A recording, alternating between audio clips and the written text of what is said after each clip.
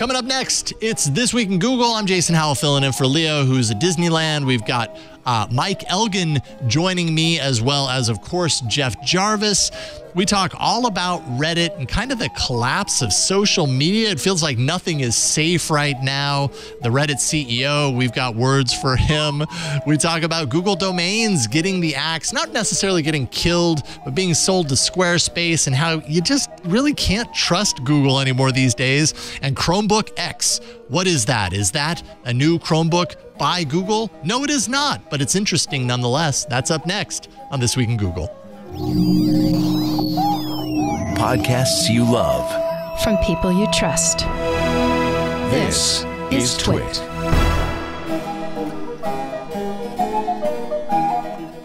This is Twig, This Week in Google, episode 721, recorded Wednesday, June 21st, 2023. Why would Google do that?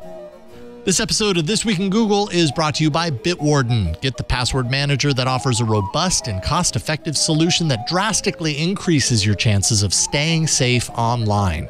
Get started with a free trial of a Teams or Enterprise plan, or get started for free across all devices as an individual user at bitwarden.com/twit. And by ACI Learning. CIOs and CISOs agree that attracting and retaining talent is critical. With an average completion rate of over 80%, your team deserves the entertaining and cutting-edge training that they want. Fill out the form at go.acilearning.com/twit for more information on a free 2-week training trial for your team. And by ZipRecruiter. Did you know that hiring can take up to 11 weeks on average? Do you have that time to wait? Of course not. Stop waiting and start using ZipRecruiter. ZipRecruiter helps you find qualified candidates for all your roles fast. And right now you can try it for free at ziprecruiter.com/twig. It's time for This Week in Google. I'm Jason Howell filling in for Leo Laporte, who literally just kind of stepped out of the office yesterday morning and said, I'm going to Disneyland. You just finished Mac Break Weekly. What are you going to do next? I'm going to Disneyland. That was basically Leo. So Leo, I think, is at Disneyland. Maybe he's on a roller coaster right now. I don't know. Maybe he's on a Small World after all. Only Leo knows, but I'm happy to be here. Joined this week by, of course, Jeff Jarvis. Good to see you, Jeff. Good to see you, boss. How you doing? I'm doing all right. Doing all right. It's great to see you and get Always a chance good to have you here to hang out with you today. And then Stacy has a migraine, so she had to unfortunately miss today's episode. As well as Ant, who already has the week off. So, but in advance, we had already booked Mike Elgin to join. And I think this was even before I knew that Leo was not going to be here. So when I found out that I was going to be hosting with you, Mike, I was trying to think, have I podcasted with you since I produced your show when you worked at Twit? Wow. I can't remember. Don't know. I can't remember if we've actually done a show. Maybe at Twit once upon a time. Yeah, maybe on a Twit at some point. Yeah, I'm not sure actually. Yeah. This was a while ago, of course. I'm guessing probably when were you done at Twit? When did you leave Twit? Was that 2017-ish time? Is my guess. That sounds about right. 2016, 2017. It was a while ago. Yeah. Yeah. That sounds about right. Okay. And I know I know it must have been 2016 because in 2017 we started doing experiences and stuff like that. So yeah, it must have been 26. I think I worked there for 2015 and 2016. Sounds about right. All year, both years. Sounds about right. And you were doing TNT, of course, Tech News Today. I was producing at the TD desk. Helping you with that show, and here we are again. So I kind of can't believe. That was a lot of fun, but that was a different era. We were much more innocent then. Yes, in a number of ways. Yes, life was very different back then. But it's great to see you, Mike. And it sounds like you are you're doing what you do so well. You're in the midst of traveling. You're in Provence. Is that right? That's right. We're in a little town in Provence. We've been in France, I guess, for about a week and a half. We'll be here another week and a half or so. And Provence for a bit, and then Paris for a week, and then we're back to California for a little while. So it's a lot of fun. What a fun life. We were talking how many air miles do you do a year? Or how many frequent flyer miles? Amira handles all of that and the details of that, but I know that she is we're always executive platinum. So just the miles boost us to the stratosphere. And lately we've been upgrading a lot, getting a lot of those kind of perks, but it's a lot, and it's going to be a lot more because we are starting to plan trips that are much further away. We're going to be going to Australia, Tasmania, et cetera. We're going to be going to Asia. So we're going to be actually increasing the miles that we put in South America. So that's something to look forward to. This is pretty great, actually, to get upgraded. And this is taking my first trip of note next week. I haven't traveled except for going to Florida to rescue my father. I haven't traveled, and I'm going to St. Andrews, Edinburgh, and London next week. And for you, that's nothing. For me, I haven't done this in 3 years. It's fantastic. And that would be a really something for me, because we've been to the UK a bunch of times, but never outside of London. So going to Edinburgh is something we always wanted to do. Oh, I'd love to. Unfortunately, I'm going to a conference, which I've been dying to go to, a very wonky book history conference. Nice. But then I have to go right down to London to do a book event for my book. And so I won't see Edinburgh, which is just awful, but what the hell? Yeah. I hate those kind of business trips. The place you want to check out is right there. Like you're just literally right there, but you're not. Yes, exactly. I saw Mumbai that way, and that was very frustrating. Yeah. Oh, I should mention, number one, if you're in London, July 3rd, I'll be speaking with Alan Rusbridger of Prospect Magazine. Sorry, I'm going to get my plug in now. And then July 8th, I'm going to be at the Museum of Printing in Haverhill, Mass. with our friends Glenn Fleischman and Martin Wickery and Doug Wilson, who created the Linotype film. And we're going to be geeking out there on the 8th in Haverhill. And if you haven't been to the Museum of Printing and you're anywhere nearby, oh, it's great. You come to see linotypes and Ludlows and all kinds of great stuff. That is a very particular type of geeking out.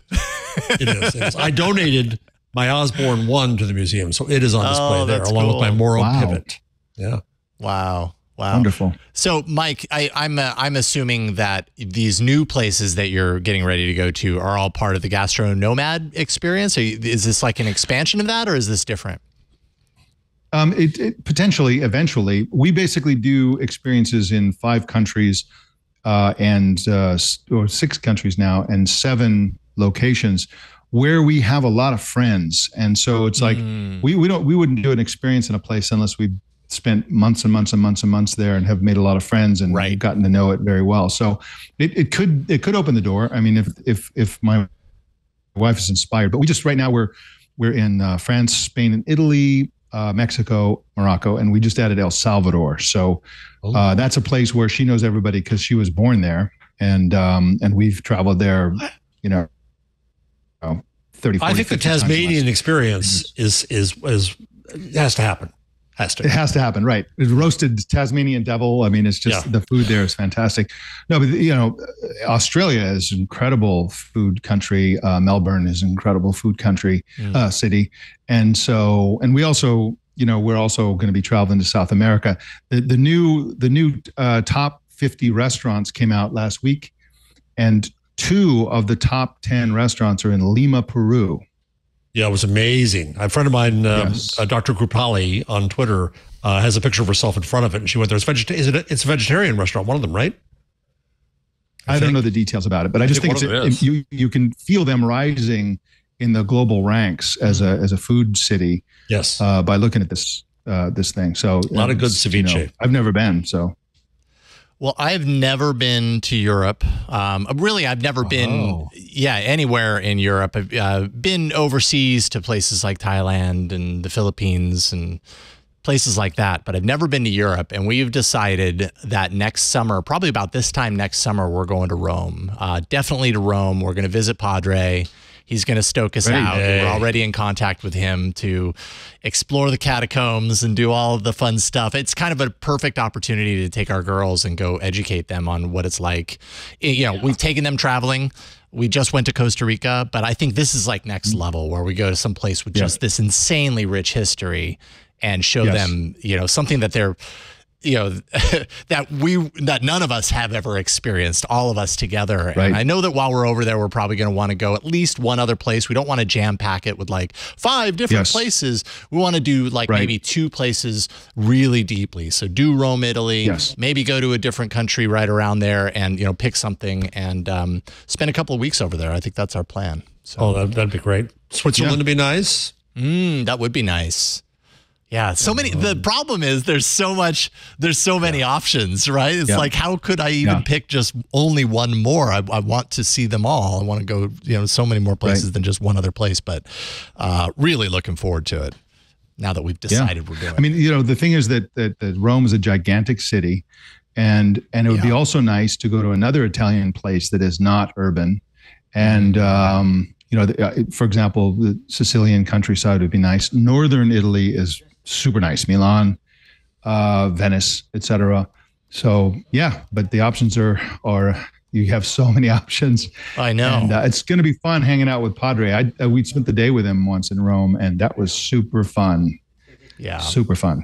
Yeah. He's been saying it for a number of years. Like, hey man, if you ever get out to Rome, like I'm your man. I got you covered. And, I told him authentically, like, yes, someday we'll make it happen. And finally, just probably like a month ago, I was like, if we're going to do it, it's got to be like soon, because we don't know how much longer he's going to be there. And also, our girls, like my oldest is 13 now. It's a couple of years before she's really doesn't want to hang out with us. So, so it's like, we got to get this in now. Like our time's running out, Does your 13-year-old like fashion? Yeah, she's pretty fashionable. Yes. She likes Milan, adventure. then you should go to Milan. Oh, really? And she'll freak out. It's like Milan is a city of fashion, like Palo Alto is a city of technology. Oh, no kidding. I mean, that makes sense. Yeah. What I passively know of Milan over the years, but that's great advice. Cool. Yeah, I'm super excited. We got a lot to plan, but it'll be a lot of fun. If you're out there, of course, we will swing by and say hi. But I don't know if you would randomly be in Rome at the same time, but we'll certainly, I'll be in touch and let you know when we're going to be out there. Cool stuff. And by the way, we have Google News and Reddit news. We do. Just real quick, we were talking about news and all kinds of news. Gastronomad, just to get it in there, gastronomad.net, right? That's where people can go to find out all the stuff that you're doing there. Yeah. Well, if you're going to do that, then Gutenberg.com. There you go. See, we like to get our plugs in at the beginning. Gutenberg.com, gastronomad.net. And that's the show. Thank you, everybody. Actually, we do have some news. There is a good amount of Google news in here. Do we start, though, with Reddit? Reddit is just, man, this whole saga is just crazy right now. I gotta admit, like, I'm a little sad because... And I'm sure, Leo and you, Jeff, and others have already kind of had the opportunity to talk about this a little bit. But, it was not very long ago that I stopped my interaction with Twitter. Like, I really don't do much of anything with Twitter anymore. The sour taste in my mouth, and the further I got away from it, the more I realized I'm not really missing it that much, so I'll just keep doing this thing. Reddit, though, has been a constant for a very long time, and it's not a constant in my life that I'm sharing a million different posts on a million different subreddits all the time. It's been more of just like something I go to learn and to get get a really nice take on what's happening right now and how people feel about it, which is, I guess, largely what social media is about. But I can't explain why it's different in my mind and my experience to something like a Twitter or a Facebook. Reddit has just been a really enjoyable thing for me. Is every community, because I don't use Reddit enough, what's the structure of Reddit that fascinates me, that I hope is a model for the future until now, is the idea that the moderators and the communities have control over the culture of each community independently. Yeah. Do you sense that difference as you go from one subreddit to another? Sure. I mean, I definitely, I probably follow 30 or 40 different subreddits, and they all have their own different, rules and everything. I think that's one of the things that I actually do like. I think you've kind of put your finger on it, is to a certain degree, subreddits feel like bulletin board systems to me. And that harkens to a day, you know, when I was much younger, and this like magical idea of like, oh, wait a minute, there's people over there talking about this thing that I also care about.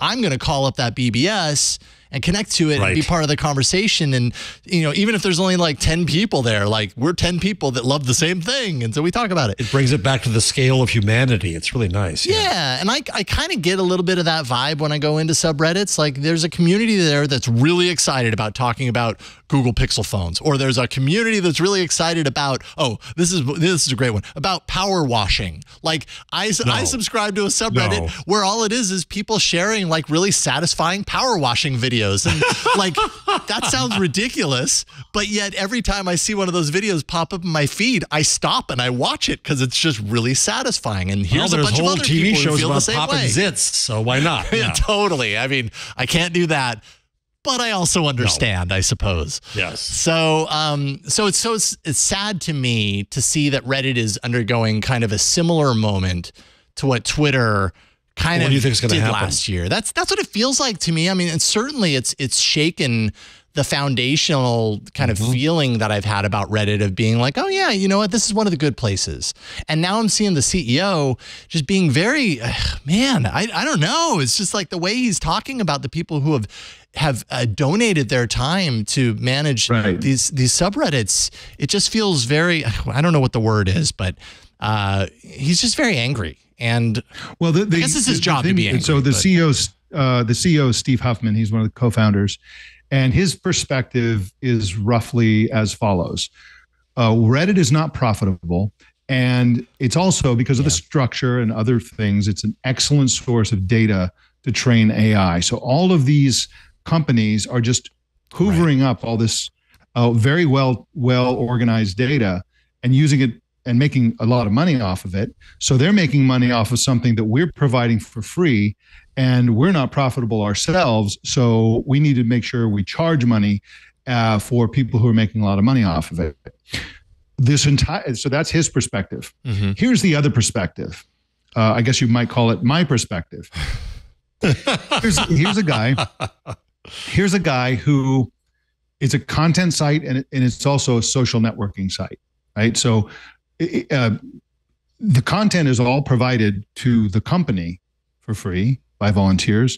The social networking part, the moderation and the organization, is all provided for free. And he's not profitable? Like, how is it, like, whose fault is it that Reddit is not profitable? Well, because the advertising model around interaction has always been crappy. Well, yes, but I mean, look at the cost advantages. So here, another component of this is that there are all these third-party apps. So his perspective is, oh, these third-party apps are just accessing a site for free. My perspective is people are also donating and voluntarily donating application programming expertise. Yes, but those apps don't carry ads. Your apps don't carry ads. Like, why couldn't Reddit make a good app?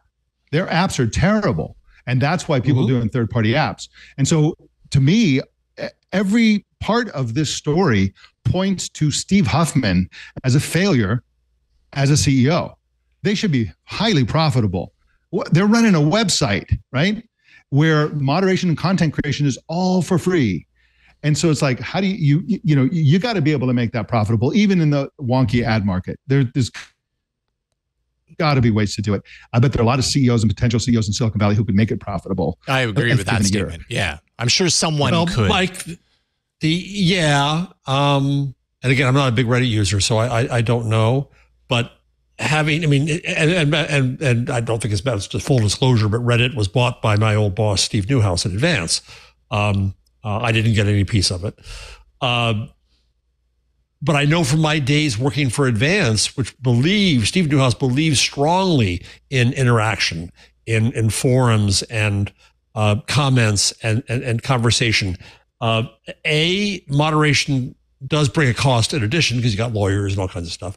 B, there's never been much of an ad market around that because advertisers are scared of public voice.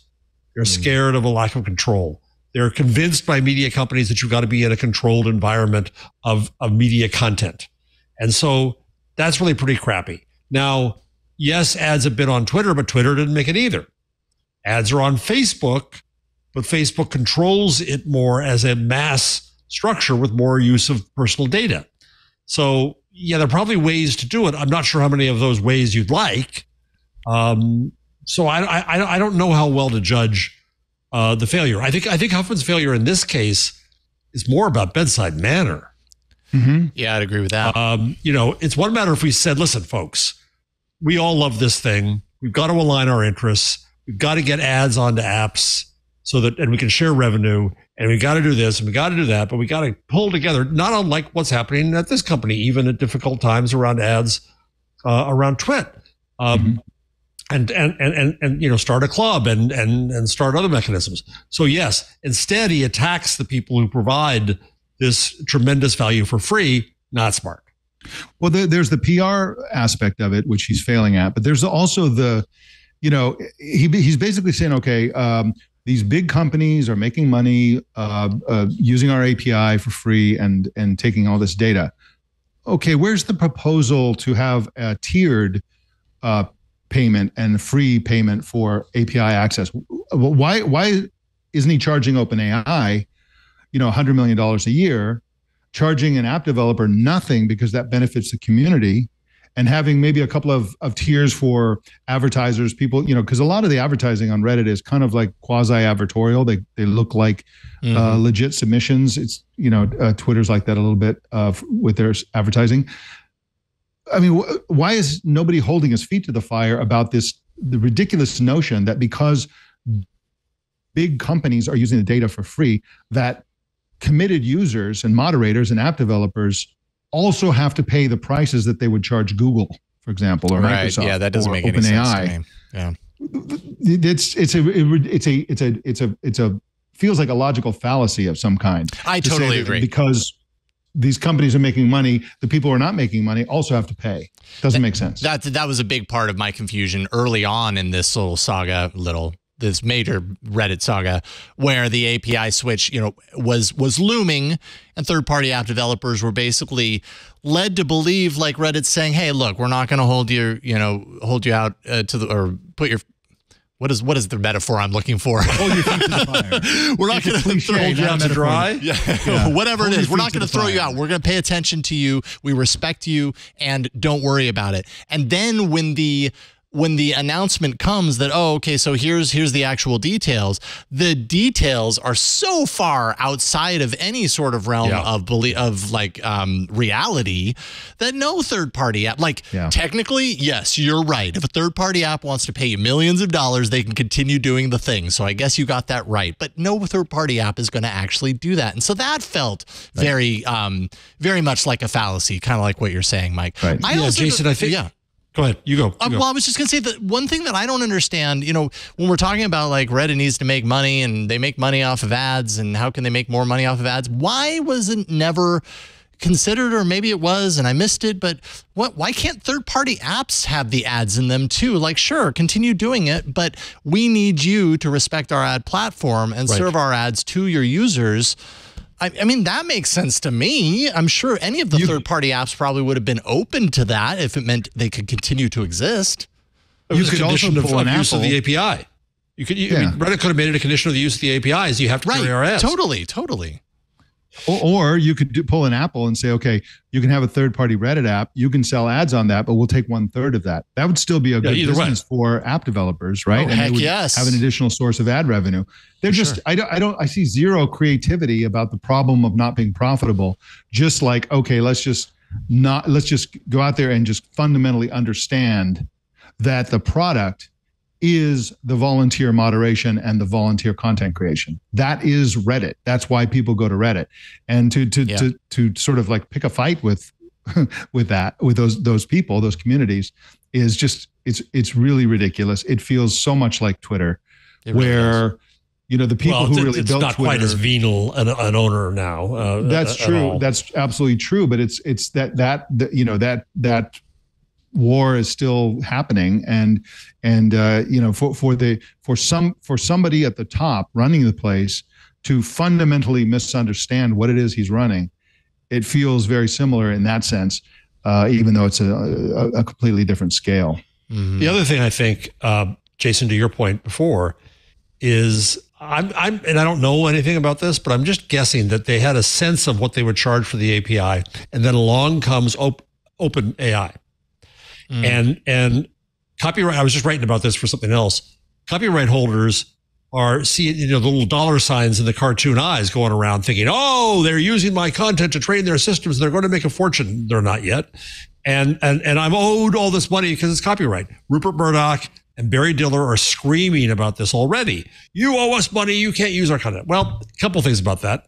One is, I think it's fair use to learn from existing content. They don't record it. They don't replicate it. They just learn from it. I also think that what comes out of LLMs is transformative. So that fits the law in terms of fair use. So I'm not sure there's a bag of money to be had there. I did an event this last week with Bertelsmann's investment fund, and I moderated 2 sessions on AI. And in one of them, it's Chatham House, so I guess I can't quote. I always hate, one thing I hate about Chatham House is I want to give credit to someone, but I can't unless I ask them permission. So a person I was talking to there said that he would advise, the legal battle is going to go on forever, but go ahead and negotiate now because you want to just get on with your work and come up with some stuff and just act like you got to and do it. But I think what happened with Reddit in part was that huge dollar amount of their API. They knew that LLMs were using them to train on because it's really valuable. There's tons of content. They've got an API. It's kind of great. Twitter doesn't anymore. Facebook never had in this way. So they do stand alone in the value to those models. Yeah. But to charge the same value to Sam Altman and a volunteer who made an app that expands your value in the marketplace is wrongheaded. Yeah, totally. Absolutely. The other thing that bothers me is that when you run a company and you notice that companies are using the data for generative AI purposes, and your response is, we're going to charge everybody a ton of money just so we can get those. That is the first thing I would think of if I was running it, would be, why don't we use it for generative AI? Imagine a search engine based on Reddit data. Mm-hmm. It'd be killer. There's so much good information on Reddit. Yeah. There's some bad information there too, but exactly. But that's the beauty of Reddit. The bad information gets dumped to the bottom, and the good information, on the whole, gets raised to the top. You could weight the cred of the data, of the information, based on the community. So the thumbs up data would rank higher in how the generative AI worked, and you'd have a really great. Would not be like what we're seeing out there with other generative AI attempts at search engines, where it's, everything's kind of treated equally to a certain extent. No, you could use the fundamental nature of Reddit, which is the user moderation and the crowdsourcing of the value up or down, to weight the value of the content that's used to construct the one true answer you get from a generative AI based search engine. It could be the greatest search engine ever built. I don't hear those proposals coming out of Reddit. And this could be even a separate site that would compete directly with Google search, et cetera. Where's that proposal? That could be huge. Mm-hmm. That could be a huge business. And it wouldn't presumably bother the Reddit community. So I don't know. The lack of creativity. So I'm curious, where do you both think this is going to end up? Is there going to be peace found and the mods will come back and we'll be okay? Or is this a permanent damage to Reddit? I don't get the feeling. I think it's the latter. I'm afraid. Yeah. I just like every other every other social network, it's just enshirtification, as Leo says, where it's going to be wounded and will remain wounded, and a lesser site than it used to be. It's why we can't stand centralized social. Right. Yep. Yeah, I agree. It's against the internet. I agree, unfortunately, that I'd be really surprised if suddenly the CEO is like, I realized I was trash talking everybody. I'm really sorry. And which I think is at least the beginning of what would need to happen to kind of start undoing the ill feelings that a lot of these moderators have. I think it just kind of permanently changes it, and some of those people are going to get out, and new people will come in, and they'll adhere to the new rules, whatever the new rules are, because the the CEO has definitely talked about instituting new rules to give moderators less influence, less control. And yeah, like it's just a bummer. He's also trying to change the rules a bit so that it's easier to vote out mods that are not playing ball with the company, right? So there are changes afoot where he's trying to make that happen. It's a real problem that Reddit isn't a public company because there's no board of directors that can fire him. Right. And that's what they're trying to. That's what they're trying to get to, Mike, because he's trying to go to an IPO. Yes, I know, but this is going to delay it by who knows how long. Well, that's a really great question. Let me disagree with you, Mike. Being a public company is in the end what borked Twitter, but because there was no decent stock structure, and Knight Ridder and other companies, right? Because there wasn't a stock structure to enable a beneficent leader, which is, I think, Steve Newhouse in the end, in the case of Reddit, to do things. Steve bought Reddit wholesale, then put it back out there so that there was equity, so that the people who were doing it could raise up. And now they're trying to get to an IPO to do that. But public market is no panacea. Well, but if you look at Twitter, for example, obviously Elon Musk made it private, and now he can't be fired. With his record of bumbling and failure and the billions of dollars, the tens of billions of dollars of valuation lost, at least $20 billion of valuation lost, he would have been fired in a public company. I mean, the degree to which he is failing from a financial point of view, from the point of view of a board of directors, he would have been fired and they'd put somebody else in there. Of course, he did hire another CEO, but he still owns a place and makes all the decisions.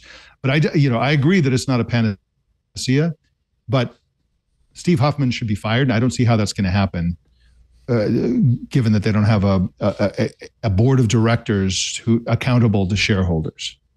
What is the impact that we see of this on this kind of looming IPO? I mean, I would imagine a situation like this isn't great for the possibility of an IPO in the near term, or does it?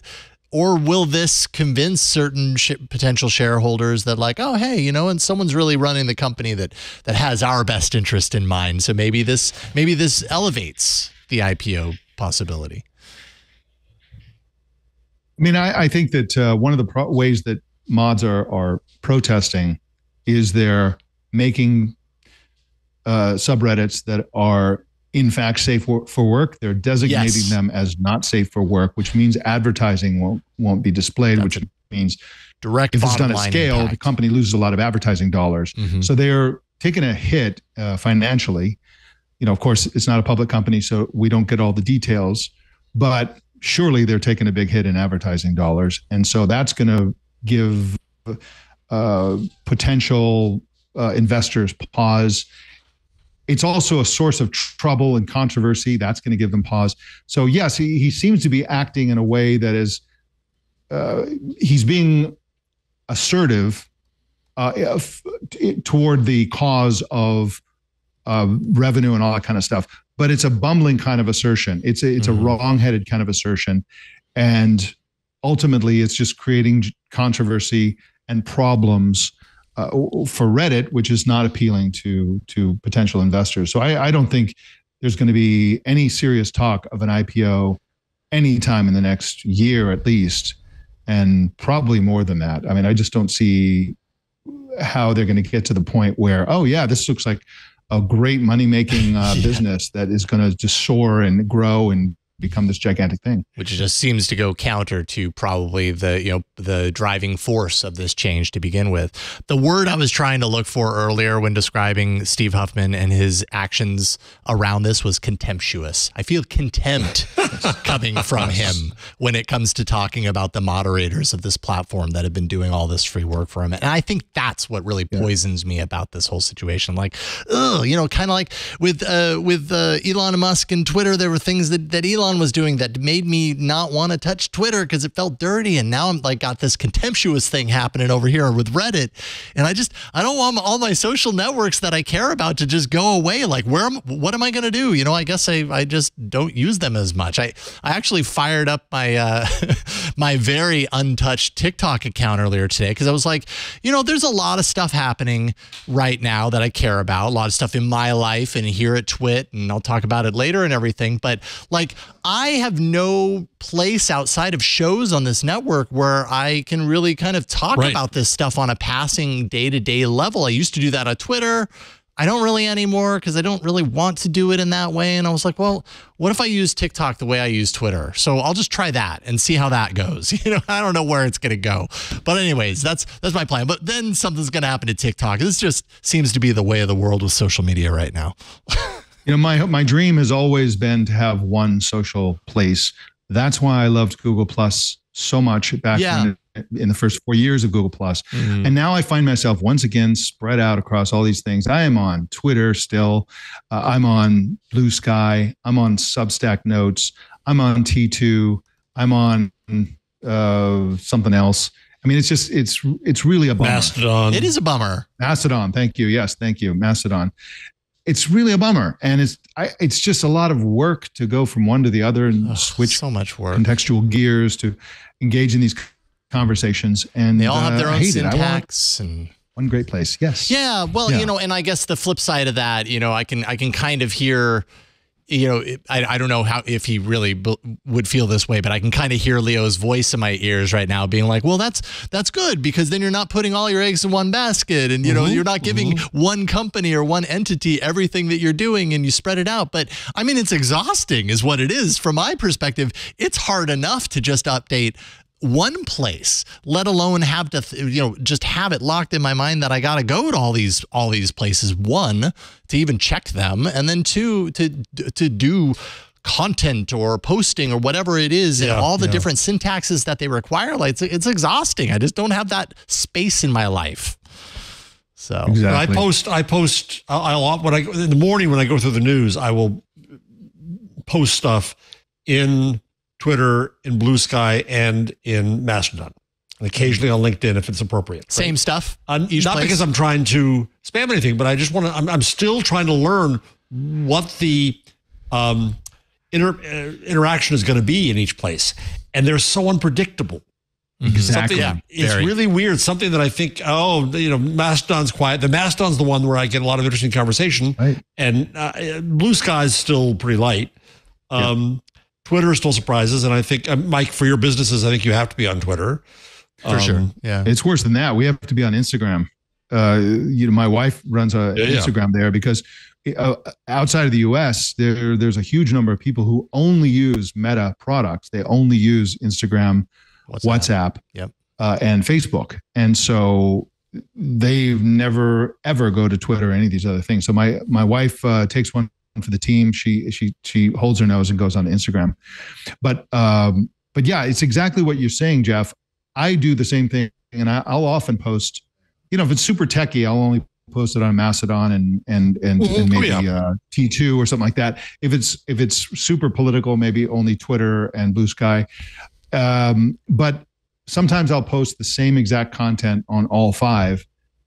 And then I'm surprised it just completely blows up on one of them and goes nowhere on the others. Yeah. So I'm not really sure what's going there. I'm hoping eventually that one of these social networks will demonstrate to me that that's the place where I want to spend all my time, and I'd be happy to cancel my accounts on all the rest. But so far, they're all kind of out there, and each one is unsatisfying by itself. Yeah. So for our comfort, Blue Sky, which hasn't been federated yet, just said yesterday that they put up a sandbox environment for federation is now ready. So I think the proof of the pudding there will be how federated it becomes and how independent people can be. That gives me some hope. Also, the other thing I like about Blue Sky is that they don't really have customizable algorithms so much yet as customizable feeds. But I like the idea of being able for someone to come in and make money doing it. Let's lessons from Reddit, and give me an algorithm that recommends the kind of stuff that I would want and goes to that effort, I think there's opportunities for customizable federated worlds around both Mastodon and I hope Blue Sky, and we'll see. I hope they do it right. The frustrating thing is that Blue Sky is using the protocol, and instead of so they're not currently going to be federated along with Mastodon and all the rest. So that would be killer if they were. If I could interact with twit.social and all the people on Mastodon and that Fediverse, I'd probably just use Blue Sky. Right? I think that once they get their Federation Act together, it's more possible to imagine how that might happen. And I don't know anything. Yeah. But at the same count, when we had Rabble on, who works in Federation and early Twitter and so on, he, as I remember, argued that there was some benefit for competing protocols, that they can improve each other and learn from each other. And so it may be too soon for everybody to get behind just ActivityPub. Maybe there's a benefit in having another protocol that has some of the functionality we don't have. I don't know. I don't know enough to judge that. But I still have some hope here. And again, what we said before, you said earlier, Jason, about the feeling you had of Reddit being like a bulletin board. Mm-hmm.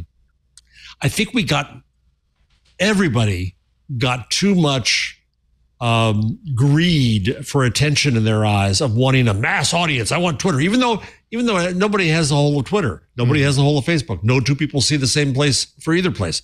But we get the sense that mass had to matter and scale had to matter. So true. And if we can get back down to right size to human size and recognize that if you're suddenly talking to 500 people somewhere, that's amazing. Mm-hmm. That's like having your own auditorium. That's just great. And you can meet all kinds of interesting people and you can have interesting conversations. And that's wonderful. You don't need 50,000. You don't need 100,000. You don't need 5 million. In fact, that's absurd. So to rescale our social expectations of the internet, I think is important, is part of how we're going to make this right again. And then also the asset involved isn't as attractive to nihilistic narcissists like Elon Musk, or to your point, Mike, I don't really know enough, but let's just say incompetent executives like Huffman. I think that the potential is to keep them honest. Mm-hmm. Yeah, exactly. And one of the draws for a place like Twitter is J-Lo can go there and have 100 bazillion followers, and so you want to reward the people who will bring a big audience and bring a lot of fans, bring a lot of readers, bring a lot of viewers, whatever it is, for the people who really do need those big audiences. I mean, Anderson Cooper is not going to be happy with talking to 500 people. He talks to a million every night or whatever his numbers are. And so you want to be able to attract those people, but at the same time, you don't want it to be this winner takes all system. I mean, I think that's what brought down Dig, which I think is more comparable to Reddit, for example. Yeah. I mean, there was a user there named Mr. Babyman. Remember Mr. Babyman? And every single thing he posted was on the top of Dig every single time. And he just determined what the content was of Dig almost single-handedly. And everybody wanted that kind of reach, but it was the whole thing was kind of weighted against you. This is kind of one of the things that Steve Huffman called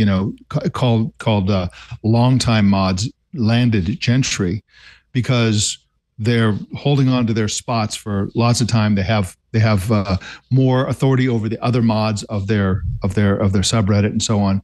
So this is one of the things like moderation that social networks really have to figure out a good system for. And you don't want a winner takes all system. You want people who consistently post engaging content to extend their reach, and people who almost never go, or who are looky-loos or whatever, kind of to sink to the bottom or whatever.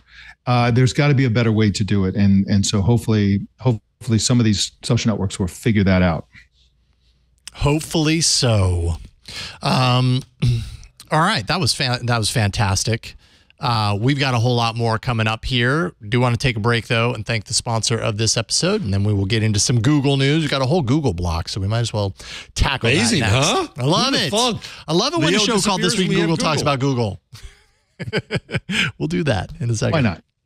But first, this episode of This Week in Google is brought to you by Bitwarden. Bitwarden's my password manager. Bitwarden's awesome. It's the only open source cross-platform password manager. It can be used at home. It can be used at work, on the go. It's trusted by millions of people. Even our very own Steve Gibson has switched over. So have you switched over? Well, you should. With Bitwarden, all of the data in your vault is end-to-end encrypted.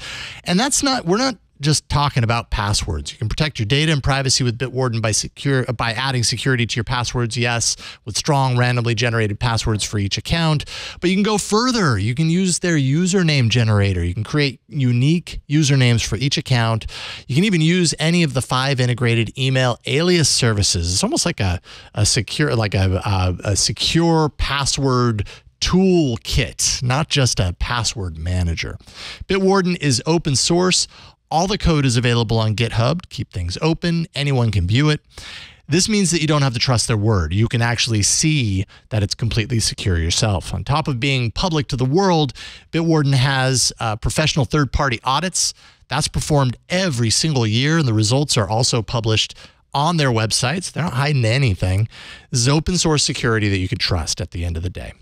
Bitwarden also launched a new Bitwarden Secrets Manager. This is currently in beta right now. It's an end-to-end encrypted solution that allows teams of developers to centrally secure, manage, and deploy sensitive secrets, things like API keys and machine credentials. Secrets Manager keeps those sensitive developer secrets out of source code. It eliminates the risk of them being exposed to the public in the process. Bitwarden needs developers to test out the new Secrets Manager and provide feedback. That's why it's in beta, so you can learn more at bitwarden.com/secretsbeta. That's secrets beta, one word. And then you can share your private data securely with your coworkers. You can do that across departments, the entire company even, with fully customizable and adaptive plans. They've got the Bitwarden Teams organization option. That's only $3 a month per user. We're talking really inexpensive here. Their enterprise organization plan is just $5 a month per user.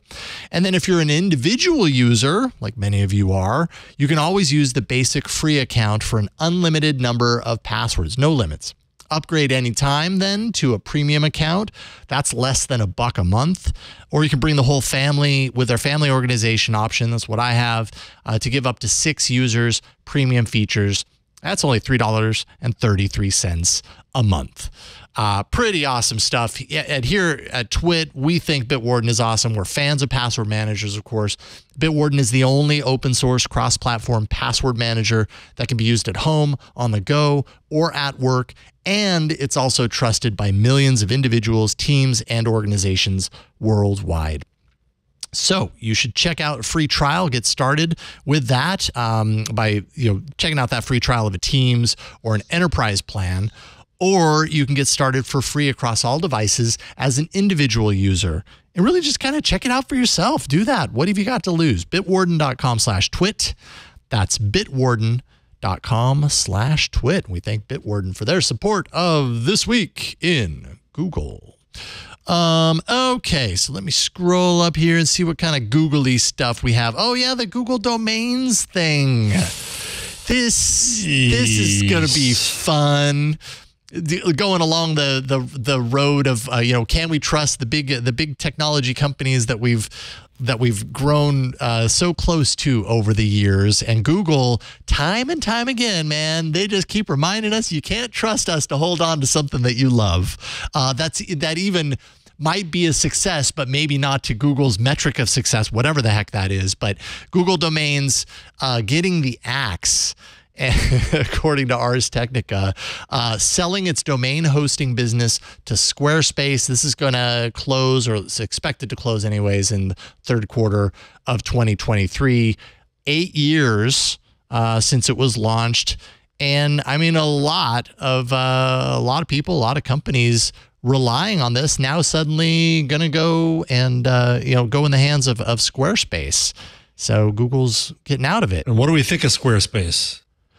I mean, Mike, I have a site on Squarespace. That's my main thing. I have a site. Yeah, I like the site, but beyond that, I don't know. I have several, and it's a mixed bag. I mean, they're very good in certain things. In fact, gastronomad.net is a Squarespace site, and one of the reasons we use it is because we use their e-commerce for people to sign up for experiences. Uh-huh. So it's all very integrated into Stripe and so on, and it works really well. They have some nicely designed templates, and so it's but they're and they have pretty good tech support. I should say better than pretty good. They have good tech support. They're a little slow to evolve. I think it's fine for them to have this this service. What's once again disappointing is that Google has this thing that people are using. They're happy with it. It's associated with workspace.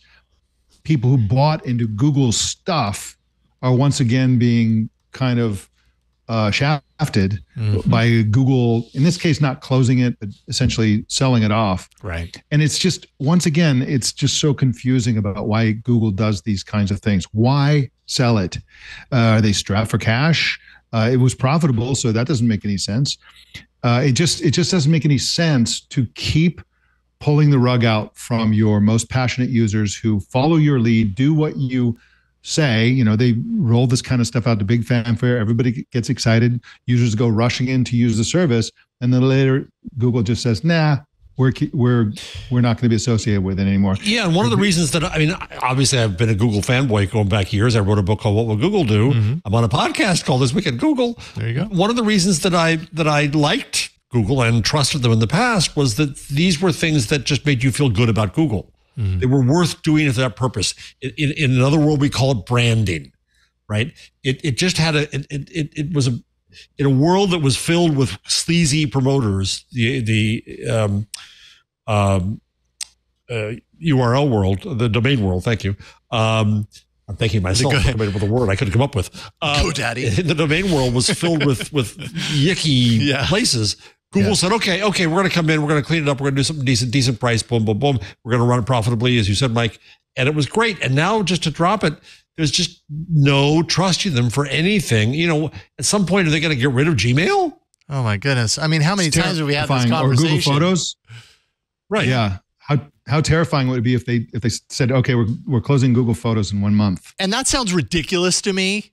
But yet at the same time, I would never be surprised. At this point, I just would never be surprised if they killed anything. I guess Gmail would surprise me yes. I mean, even then, maybe Google decides, oh, we're not killing it, but we're selling it to Squarespace, suddenly Squarespace has Gmail. I don't know. I think that's there. Someone, I think Jeff, you had put an article in here written by David Hansen. Yeah, I don't know him, but the headline grabbed me. Yeah, which you can't trust Google. You can't trust Google, and I love the way he ends this article. He says, "All I'm saying is you better have a backup plan. Be that for your collaboration, your email, your home security system, anything that reads made by Google implicitly has the subscript until we don't give an F anymore." Printed below, and that just feels more and more true. I don't know how many times we've had this exact story. Insert new Google thing into it, and each time more and more, I believe, more and more people who were once very passionate about Google's approach to these things and feeling exactly like you were talking about, Jeff, that, Google does something in a nicer way versus the competitors that kind of feel slimy and everything like that. That's great. But if we never have any sort of confidence that Google's going to stick the landing and keep supporting something that seems successful and good for the company and good for users and everything like that, why are we going to continue trusting Google? Why would we do that? At a certain point, we're just kind of crazy if we do that because we know it's going to go away eventually. They've already scraped off their shoe millions of super passionate Google fanboys by closing Google Reader, by closing Google Plus, by doing all the things that they've done over the years, and so there really aren't a whole lot of loyal customers left of Google. There are people who are locked in, and apparently that's good enough for Google as long as they can keep selling ads and making the money that they do in the ways that they do. But how is it possible to be within 10 miles of the Apple campus and not think, wow, Apple's users are super loyal, devoted to the Apple cause. And one of the reasons for that is people know for sure. They're not going to suddenly kill the iPhone. They're not going to suddenly say, oh, you know what? We made a mistake getting into the Apple TV business. We're just going to close all that stuff down. So, Mike, let me try this out on you. Try this out on you. Hearing you say that, just Leo moment, devil's advocate moment, or actually not, just a crazy idea moment. Apple is a consumer company. Apple requires people to buy their stuff. Is Google turning into an enterprise B2B company? Is it leaving behind? Sure, they make Android phones, but then again, they really license Android out to everybody else. Yeah, they've got Gmail, but it's really about enterprise stuff. They have enterprise SaaS services. Advertising is all B2B. And now that they own the marketplace both ways, it's really about advertisers and media back and forth. Is it no longer a consumer company and brand? Well, the reason you're asking that question is because it's unknowable. It's confusing. It's a confusing point. If you look at a company like Microsoft, Microsoft has clearly nearly completed their pivot to becoming an enterprise company, and they are so successful.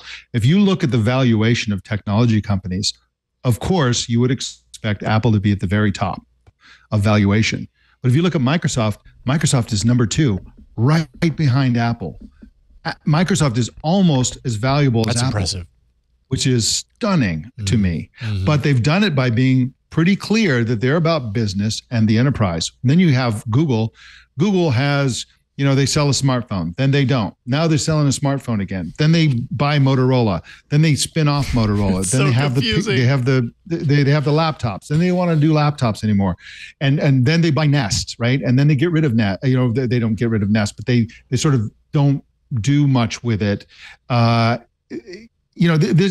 they wanted to be an enterprise company, okay, like once and for all, get rid of Nest. Stop making consumer play. I mean, they dominate education, for example, with Chromebooks to a very large extent. They're just so confusing. And if they wanted to, if they really wanted to do the kinds of things Apple does, they would have one messaging app instead of 13 or 12 or 9 or 15 or whatever it is they have. Nobody knows. It's unknowable what their messaging products are. They would have one. That would be Google Messages or something like that. And that could be the catalyst that would bring people into all these other things. But no, they can't seem to get control of themselves. They're like a spastic teenager.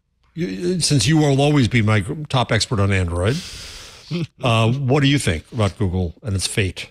I mean, it just seems like time and time again, Google can't coordinate between itself to get everybody on the same page to know, like all that I could think of when I was listening to you, Mike, and thinking about the question is like, I don't even know that Google could answer that question. I don't know that Google it understands exactly which direction it's going for. I think Google, to a certain degree, which is all of these different departments, doing many different things, they want to be everything. And they want to be everything for as long as they're tasked to do that until suddenly they get recognized for the work they did over there. I'm talking about like an individual like product manager or something like that. And suddenly he or she gets transferred over to this other thing. And then that thing dies on the vine because there's no more person there to vie for it.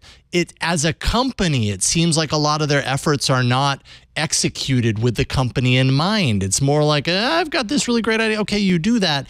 And they do that and it gets successful, but it's not considered this big major success for Google. It's a major success for it. And then once the person that champions that thing is gone, then it falls apart. And as a consumer, as a user of Google, it's just kind of exhausting at a certain point. It's like there's only so many times I can put my faith into this product and then have it disappear on me again. And I think, it's a fascinating period because right, Facebook realized that everything it stood for was shrinking, so it decides to go full metaverse, and then that doesn't really work. So now it decides to go AI. Microsoft is kind of, I think, ruining its consumer products by throwing AI in appropriately. Google is screwing all these properties that we cared about. it's really interesting to figure that out. Apple, and I'm not, as you know, I'm no Apple fanboy because I think that they got out of the advertising business just because they failed and privacy became a bug, became a feature, but they have to stick close to the consumer. And if you look at media companies, except for little ones like this, aren't close to consumers. They're just selling. They're the ones for whom you are a product because they're selling your eyeballs to advertisers. Always have been. There's not a lot of truly customer-based companies on the internet out there. Now that we think about it, now that we're discussing this, I hadn't thought of this before. Mm-hmm. And people assume Apple is, but really Apple is very successful in the enterprise as well and in business markets.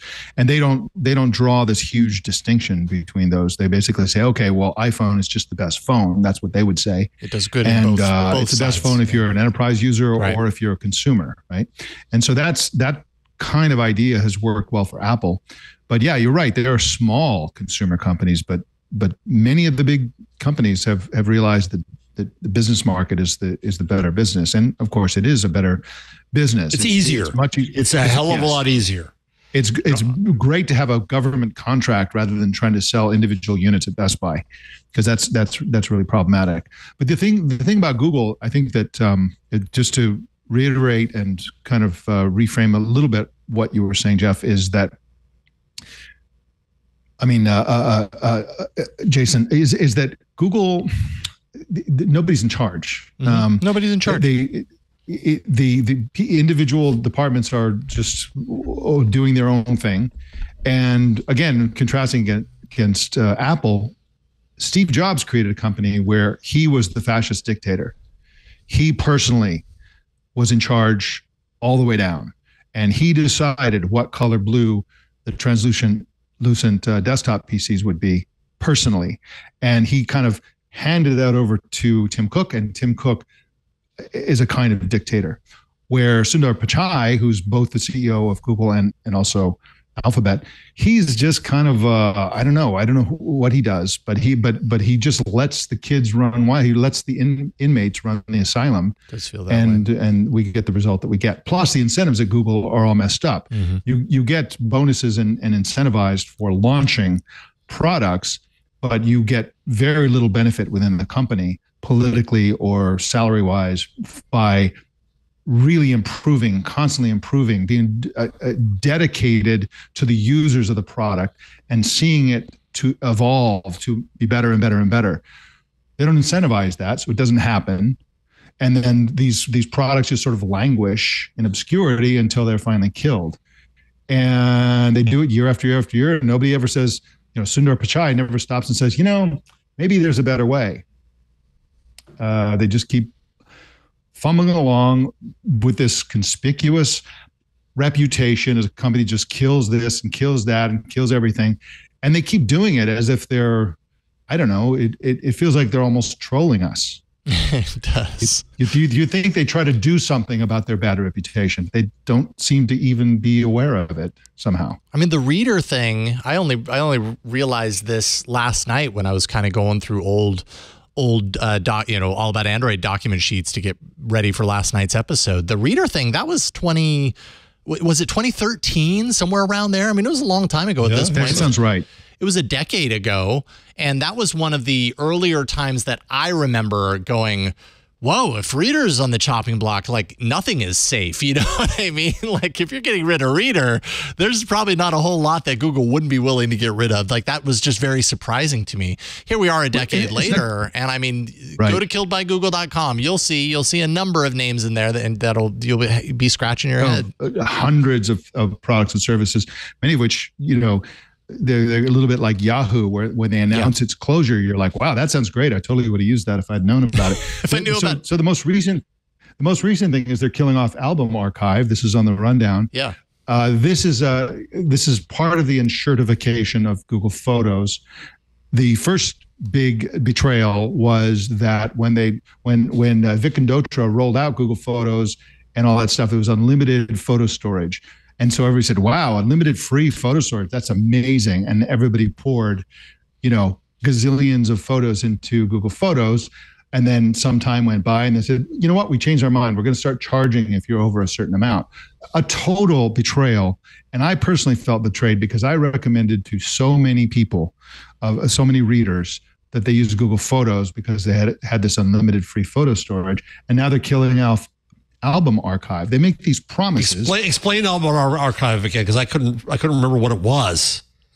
Yeah, so you can basically take albums and put it into an archive status, and they would just sit there forever.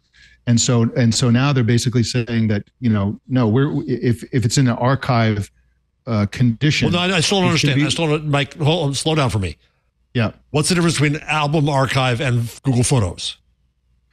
I don't really use it that much, but I think it has to do with it's a place that they put other kinds of imagery, like from Hangouts and other services. It could be, I really don't understand it that well. Frankly, I don't either. I use albums a lot, but it's a feature in there that I believe that some people really use. And so I think that it's, from what I understand, you can put an album into archive status. So, and then it's not deleted. It's just archived. It's sort of like filed away. What I think it is it's photos that ended up coming from other places. So I go to Album Archive and it first says, then it says photos from posts, photos from Hangouts. So it's kind of like media that was from the side. Yeah, I honestly had never heard of this before I got that email. And when I go there, same as you, Jeff, I have photos from Blogger, which is, okay. Whoa, it's a single Uncle photo Jason. of me from like 2001 DJing. That's probably the only photo that I know of me being a DJ back then. And then I have photos from Hangouts, which are just it is exactly what it says, right? The number of really old photos that I obviously shared with different Hangouts chats, and that's like I didn't even know this existed until I got that email. Yeah, it is from these third-party things, but it's also for directly usable within Google Photos, where you can take active albums, I guess you could call it, and you can put it in there with your other stuff into the archives. Anyway, which I never archive anything in my Google Photos, but. Yeah, it's a holding tank for photos that that is separate from the active albums and also from the non-albumized photos. Yeah, it says CNET says it's a repository for photo. If we believe CNET, if it didn't come from ChatGPT, repository for photos and videos that you've shared on older Google services like Hangouts, now Google Chat, or Google Plus. Okay. All right. Well, yeah, there's some old stuff in here. I'm looking through it. I'm like, oh yeah, I don't even know if I have that photo in my photos library. I might actually have to do some takeout work on this, which, oh my God, shoot me. Like working with Google Takeout is just such a, and then you take it out and you put it somewhere and you're never going to look at it again either. But it's a major feature in the sense that when you go into the Google Photos app, there are 4 things that it dangles in front of you: favorites, utilities, archive, and trash. It's like right up there at the top of the interface. And so I assume there are lots of people who said, oh, wow, look at that. I'm going to use that for whatever reason. And it's just incredible what is the benefit to Google of doing this? How many of their users are not really getting, who don't listen to Twit or watch Twig, right? And don't get, The Verge or whatever, and won't know about this. They think their photos are safe and sound, and in June or July, whatever it is, it's going to be just unceremoniously July 19th, discontinued. I guess they're going to piss off some people, and why? Yeah. Why piss off everybody? What is the benefit? I guess what comes to my mind right now is Google just too spread out? Like, do they just have their hands in too many different things? When I compare Google and Apple, obviously they're very different companies. They have very different strategies. But when I think of Apple, the mental image I get is a very kind of honed, track of devices and services. They all work together. They all fit together. They're in the same. They're going in the same direction. They're traveling on the same road together. And then when I think of Google, I just think of a million different things shooting into a million different directions. It's a sky full of fireworks with different colors shooting in all different directions, and that's Google's strategy. And like apparently that doesn't work because they kill so many things. I appreciate and have appreciated that Google likes to throw spaghetti against the wall and see what sticks. And, that's created some really interesting and fun and enjoyable products and services that we've used over the years. But it's also created a lot of grief. And I'm just like, God, maybe Google just needs to narrow your focus. Do less things, but do them better instead of doing everything and failing at them all. Well, the thing is that it's actually just feels like Apple does only a few things. Apple does all the things that Google does for the most part. For example, they have incredible AI, but instead of just having this AI sort of out there in the wind or having, 25 different AI products that you can use, I'm going to go use an AI product. Mm-hmm. They build AI into their into the product where you already are. Right. In subtle little ways. Right. They have a Photos app, right? They have all those things, except they're all in the service of these hardware software platforms like the iPhone, iPad, et cetera. And so there's a focus, a clarity, there's a hierarchy of importance. And what Apple's ultimately trying to do is thrill the user and keep them locked in, right? I mean, the only reason I never use Android phones anymore is because I love this watch so much. It only works with an iPhone, right? Mm-hmm. So they sort of hooked me with this watch, right? But the watch works with the phone. The apps work together. They all work with the iPad. That works with the MacBook Pro that I use, and it all kind of works together. There's a intention to make me, the user, very happy with what I'm doing, and I give them way too much money as a result. Mm-hmm. Whereas Google is they don't even think about the user. It seems like they're like, oh, well, we can do this. We have the technology to make this product. Let's make it. And then they throw this product out there, and then there's after the fact, there's an attempt to integrate them. Yeah. But it's after the fact, exactly. Yes.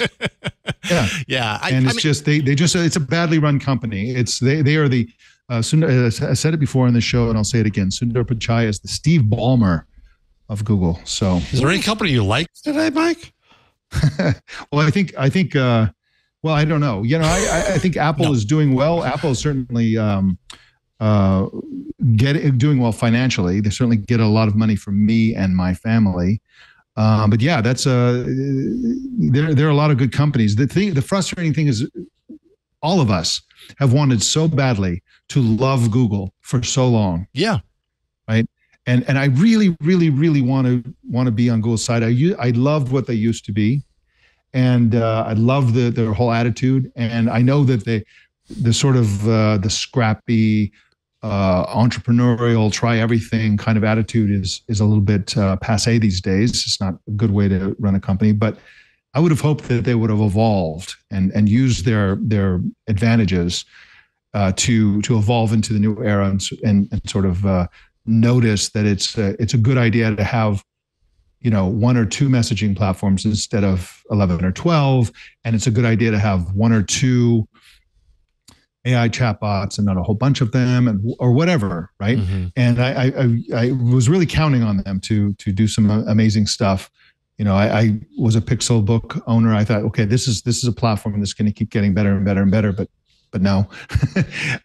And so it's, I have to call it like it is. They just disappoint. They disappoint their users. That's what they're good at. That's what they're good at right now. It wasn't always that way, but it certainly feels that way and has for a while, in my opinion. I find myself wondering, what would Google be like if Sundar Pichai was replaced by a different CEO? If a new CEO, and I don't even know who that CEO would be, but if the CEO was to come in and say, all right, fresh eyes, it's Tim Cook, it's Satya Nadella, level of like transformative, fresh look at Google. If some new CEO was to step into that role, Sundar's out, that CEO's in, what would Google do that would turn the tide? I think part of what I think is really interesting, and in fact, I'm about to write a chapter of the next book about that kind of goes into that. And it occurs to me, the heading for this part, that I'm going to enjoy writing is it's time to demote the technologists, right? We needed them to kind of build stuff. But when you think about it, if you were going to, go back to, Gutenberg moment. Gutenberg was in charge because he knew how to set type at first, right? But before long, he was replaced by publishers and editors and others who got to the core value of what printing delivered. If you were going to start a Facebook today, we're going to start a service where we're going to connect lots of people in the world. Who would you put in charge of it? Not a technologist. You put in charge of, a sociologist or an anthropologist or a psychologist or something else. For Google, from a consumer perspective, who should be in charge? I know this is what I'm about to say is absurd, but I'll say it anyway. A librarian, maybe even a journalist, an educator, right? What's the value on a consumer perspective there? Now, as a corporate perspective, of course, it's an advertising company, number one. So maybe you put an ad to sales. Maybe Philip, who's the chief revenue officer? Of Google? Philip Schneider? No, Philip. I'm sorry, I forget his name. I am frantically maybe Googling. Somebody else. Yeah, I can't find his name right now. Or Twitter. It should be a talk show host. I know I'm getting absurd, but the point is that when you decide what the essence of the company is, that's what determines what the leadership should be. John Hoffman. No, that's somebody else I'm thinking of. Philip. Yeah. So that's it. So again, I apologize for talking so much about Apple, but that's why Tim Cook Schindler. That's why Steve Jobs put Tim Cook in as his successor, because Tim Cook is an expert, probably the world's leading expert at complex manufacturing of electronics at a massive scale. His job before he took over as CEO was organizing the manufacturing of tens of millions of iPhones in a short period of time, right the first time, using a Taiwanese company based in China. And he's really good at that. And they recognize that that's really the core thing Apple does. That's the hardest part of what Apple does, is manufacturing very complex electronics products at a massive scale. And I agree with you entirely. And Sundar Pichai is the wrong person for that. But again, I wouldn't even know what that is at Google. I don't know what maybe what's the AI, essence of Google? I don't know. No. Yeah. Right. Jeff, just so I will say one thing. I've been crapping all over Google a lot, but I think one example of a success story is Google Maps. So Google Maps is an app that competes directly with multiple products, including with Apple. Apple has worked so hard to make Apple Maps as good as Google Maps, and they have been unable to do it. And Google Maps isn't perfect, but it's pretty amazing. Yeah, actually continues to be amazing. And they haven't bailed on it. Again, I can think of several ways that I'd like to see it improved, but I also can't think of a single other application that's anywhere near as useful or as high quality as Google Maps is. Yeah, it always feels like a downgrade. Anytime I'm not using Google Maps, I'm using something else. Mashed Potato in our Discord has your next book, Jeff. We know you already wrote What Would Google Do? Now it's What Should Google Do? Yeah. Or what would Google kill? Yeah. Oh, boy. Why would Google do that? Why? That's awesome. I love it. That's got to be the title. Why would Google do that? Oh, man. What a great conversation. I love this. This show is so much fun. Thank you so much for diving into that. We've got more coming up. We're going to get into other facets of Google, because that was one story from our Google block that just took us. And there's more. And there's so much more coming up. Mike Elgin, of course, here. It's great to do a podcast with you, sir. It's been a very long time, and I'm just happy to get the chance to talk with you. And then always Jeff Jarvis. I just always feel so happy when I get to do this show. Same here. So it's really great to be here with you both. But let's take a moment and thank the sponsor of this episode of This Week in Google, brought to you by ACI Learning. We've got ACI Learning all over the studio. We love ACI Learning, love having them on board. Thanks to ACI Learning, the days of boring, archaic training methods are finally over. Lack of meaningful impact shows up as low engagement. That translates to suboptimal performance. And you and your team deserve to be entertained while you train and be empowered to keep your organization safe and secure. It's simple. If your IT training isn't raising your team to the level that you aspire to be, well, you need to check out ACI Learning. While the training industry's completion rate is barely 30%, ACI Learning blows its competitors out of the water with an over 80% completion rate. 80%, 80. This is the format that IT professionals want and love. In today's IT talent shortage, whether you operate as your own department or you're part of a larger team, your skills must be at least up to date, right? At the bare minimum. 94% of CIOs and CISOs agree that attracting and retaining talent is increasingly critical to their roles. Well, ACI Learning helps you retain your team and trust them to thrive while investing in the security of your business. ACI Learning helps keep your skills up to date with more than 7,000 hours of content available, new episodes added every single day. In your enterprise, it needs cohesive, cutting-edge training to keep your team compliant and ahead of the pack. So you can choose an existing course, let ACI Learning combine modules for a tailored solution, or you can let them custom design a course to address your specific needs. How about that? ACI Learning's private bootcamp will train your team alongside the most passionate and best subject matter experts certified in the latest version of each certification. So full access to advanced reporting is just one example via ACI Learning's Pro Portal. You can actually track and manage your team's results. You can manage seats, of course, assign and unassigned team members for customized courses that are relevant to their specific position, access monthly progress and usage reports. There's these visual reports that provide immediate insight into your team's viewing patterns and progress over any period. In other words, you're going to know exactly how your team is doing when it comes to learning through ACI Learning. ACI Learning trains thousands of aspiring tech and cyber professionals annually, including providing scholarships to individuals from diverse backgrounds and those transitioning out of military service into civilian careers. You can join the always-on tech training solution. In a rapidly changing world of technology, ACI Learning is in the studio every single day to record and share relevant content that impacts your business so you can be bold and you can train smart. Learn more about ACI Learning's premium training options across audit, IT, and cybersecurity readiness. All you got to do is go to go.acilearning.com/twit. For teams of 2 to 1,000, that's 1,000, 2 to 1,000, volume discounts start at 5 seats. Fill out the form when you go to go.acilearning.com/twit, and you'll get more information on our free 2-week training trial for your team. That's ACI Learning. We appreciate their support of This Week in Google. It's great to have their support of the Twit network as well.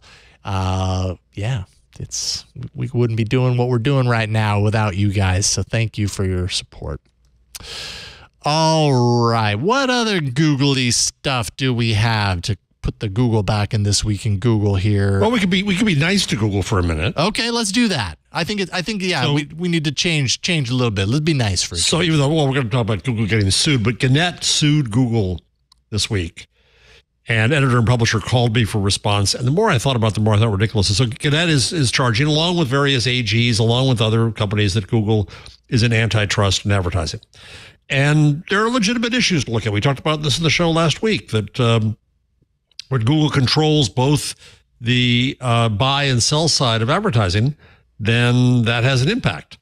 But as I thought about it, Gannett, I don't know where you guys have near you. I have a Gannett paper right near me. It's crap. It has been for years.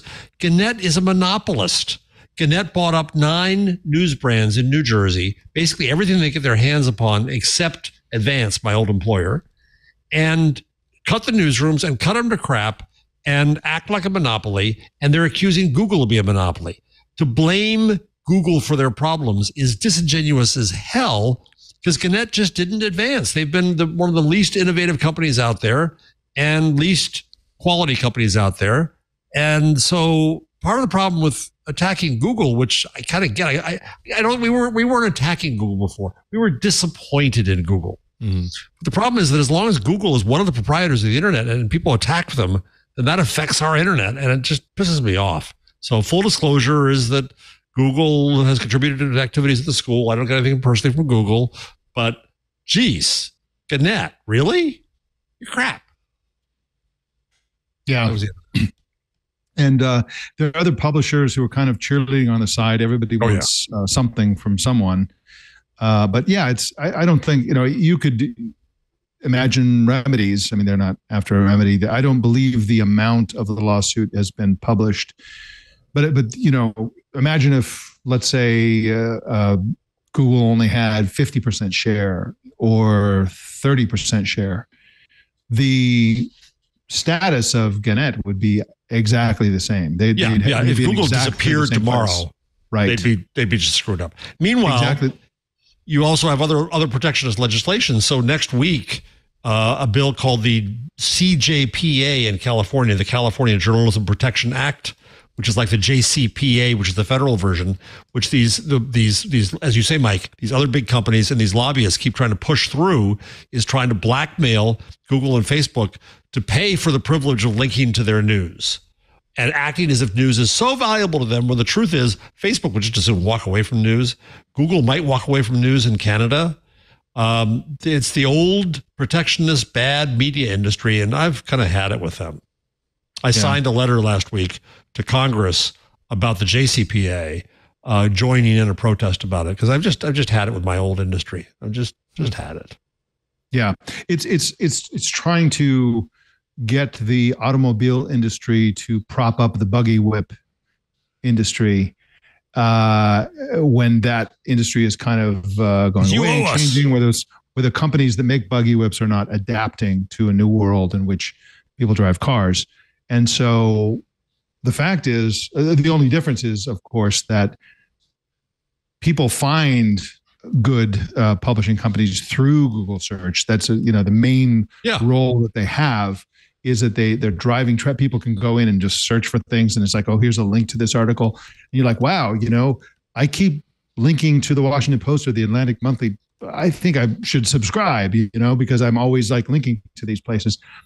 And so on. We know these dynamics, and we've seen this play out in other countries, in Spain and elsewhere, where there have been these sort of misguided attempts to make Google pay to drive traffic to media sites, and it just seems kind of obviously bogus.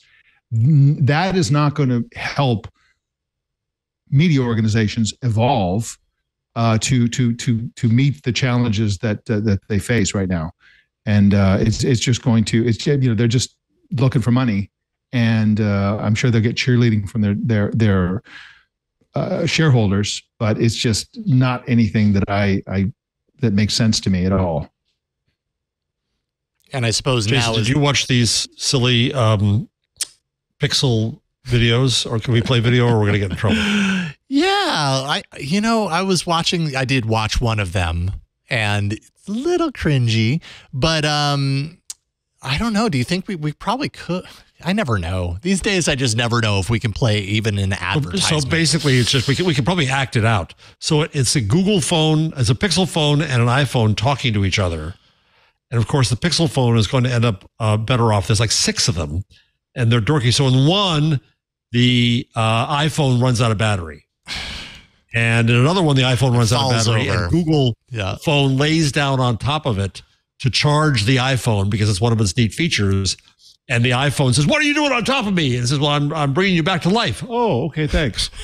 They're very weird. I mean, they're weird. They're silly. The one that I saw was the one where the iPhone runs out of battery, and they're each talking in their AI voice. So, the iPhone has a Siri, I don't think it's actually a Siri voice talking, but it's, very stilted and robotic, and the assistant voice and everything. And it's kind of like they're puppets, right? They're kind of like shaking and talking to each other and everything. So it's cute on one hand, but I don't know. There was something about it that was like, all right, cool. That was it. Actually, the one that I saw was longer than it really needed to be. It was like, seriously. Yes, that's cut this down to like a 30-second gag, and maybe you've got something. But this thing's like a minute and a half. No one's gonna watch this thing. So I don't know. Hey, I did find it interesting though that that Google is obviously firmly in the point fingers at Apple in public, ways to prove it's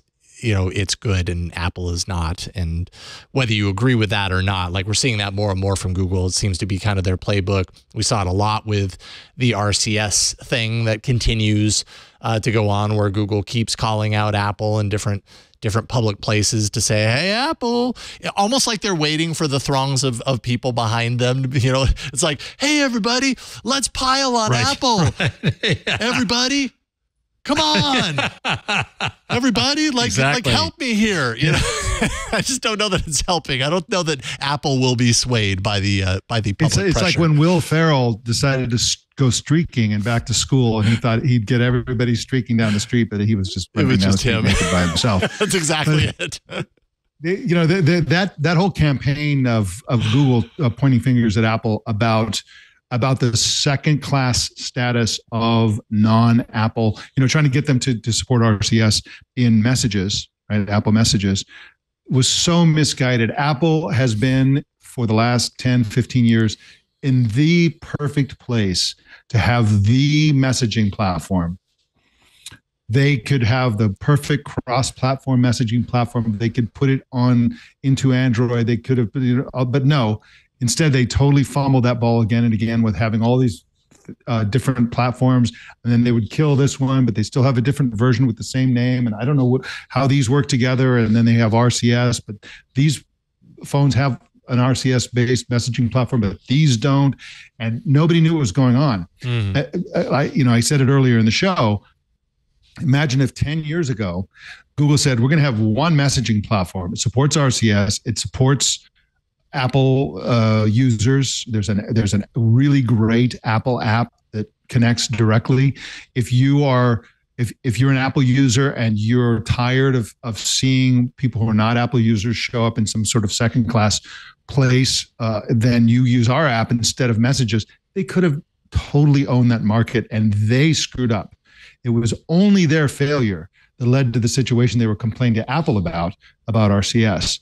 And so that's a perfect example of, it reminds me of the Reddit thing, where you have the CEO of Reddit blaming the mods when in fact he's failing to make the company profitable, to be innovative, to monetize artificial intelligence, data collection. So, I think the theme here so far is that, and the thing that Reddit and Google have in common is, where's the leadership? Where's the vision? Yeah. You just don't have it. Yeah, because I don't know that the finger pointing is necessarily going to work. No, it's not. Yeah. I mean, I guess the Mac versus PC thing was iconic for Apple back in the day. So it's not like that hasn't worked before, but I just, I don't know. I would love though. I was reminded of this even just a couple of days ago. My daughter was at a swim camp, and one of her friend's mom was there to pick both of them up, and saw my daughter swim a race at the end of this 4-day long, really intensive swim camp. And she recorded it with her iPhone, which I realized when she sent me the video via text message. And the video that I got was like the size of a stamp. And when I blew it up, like you could vaguely tell that there was a swimming pool in the image, but that was about the level of detail that you got. I'm just like, I can't believe we're still here where, how many years later I'm getting a video from an iPhone and it looks less than garbage. It doesn't even look potato. Like I could hardly, it was blue. It was like 5 large blue pixels was the entire content of the video. And Jason, can I ask you a too soon question? Yeah, you can ask me anything.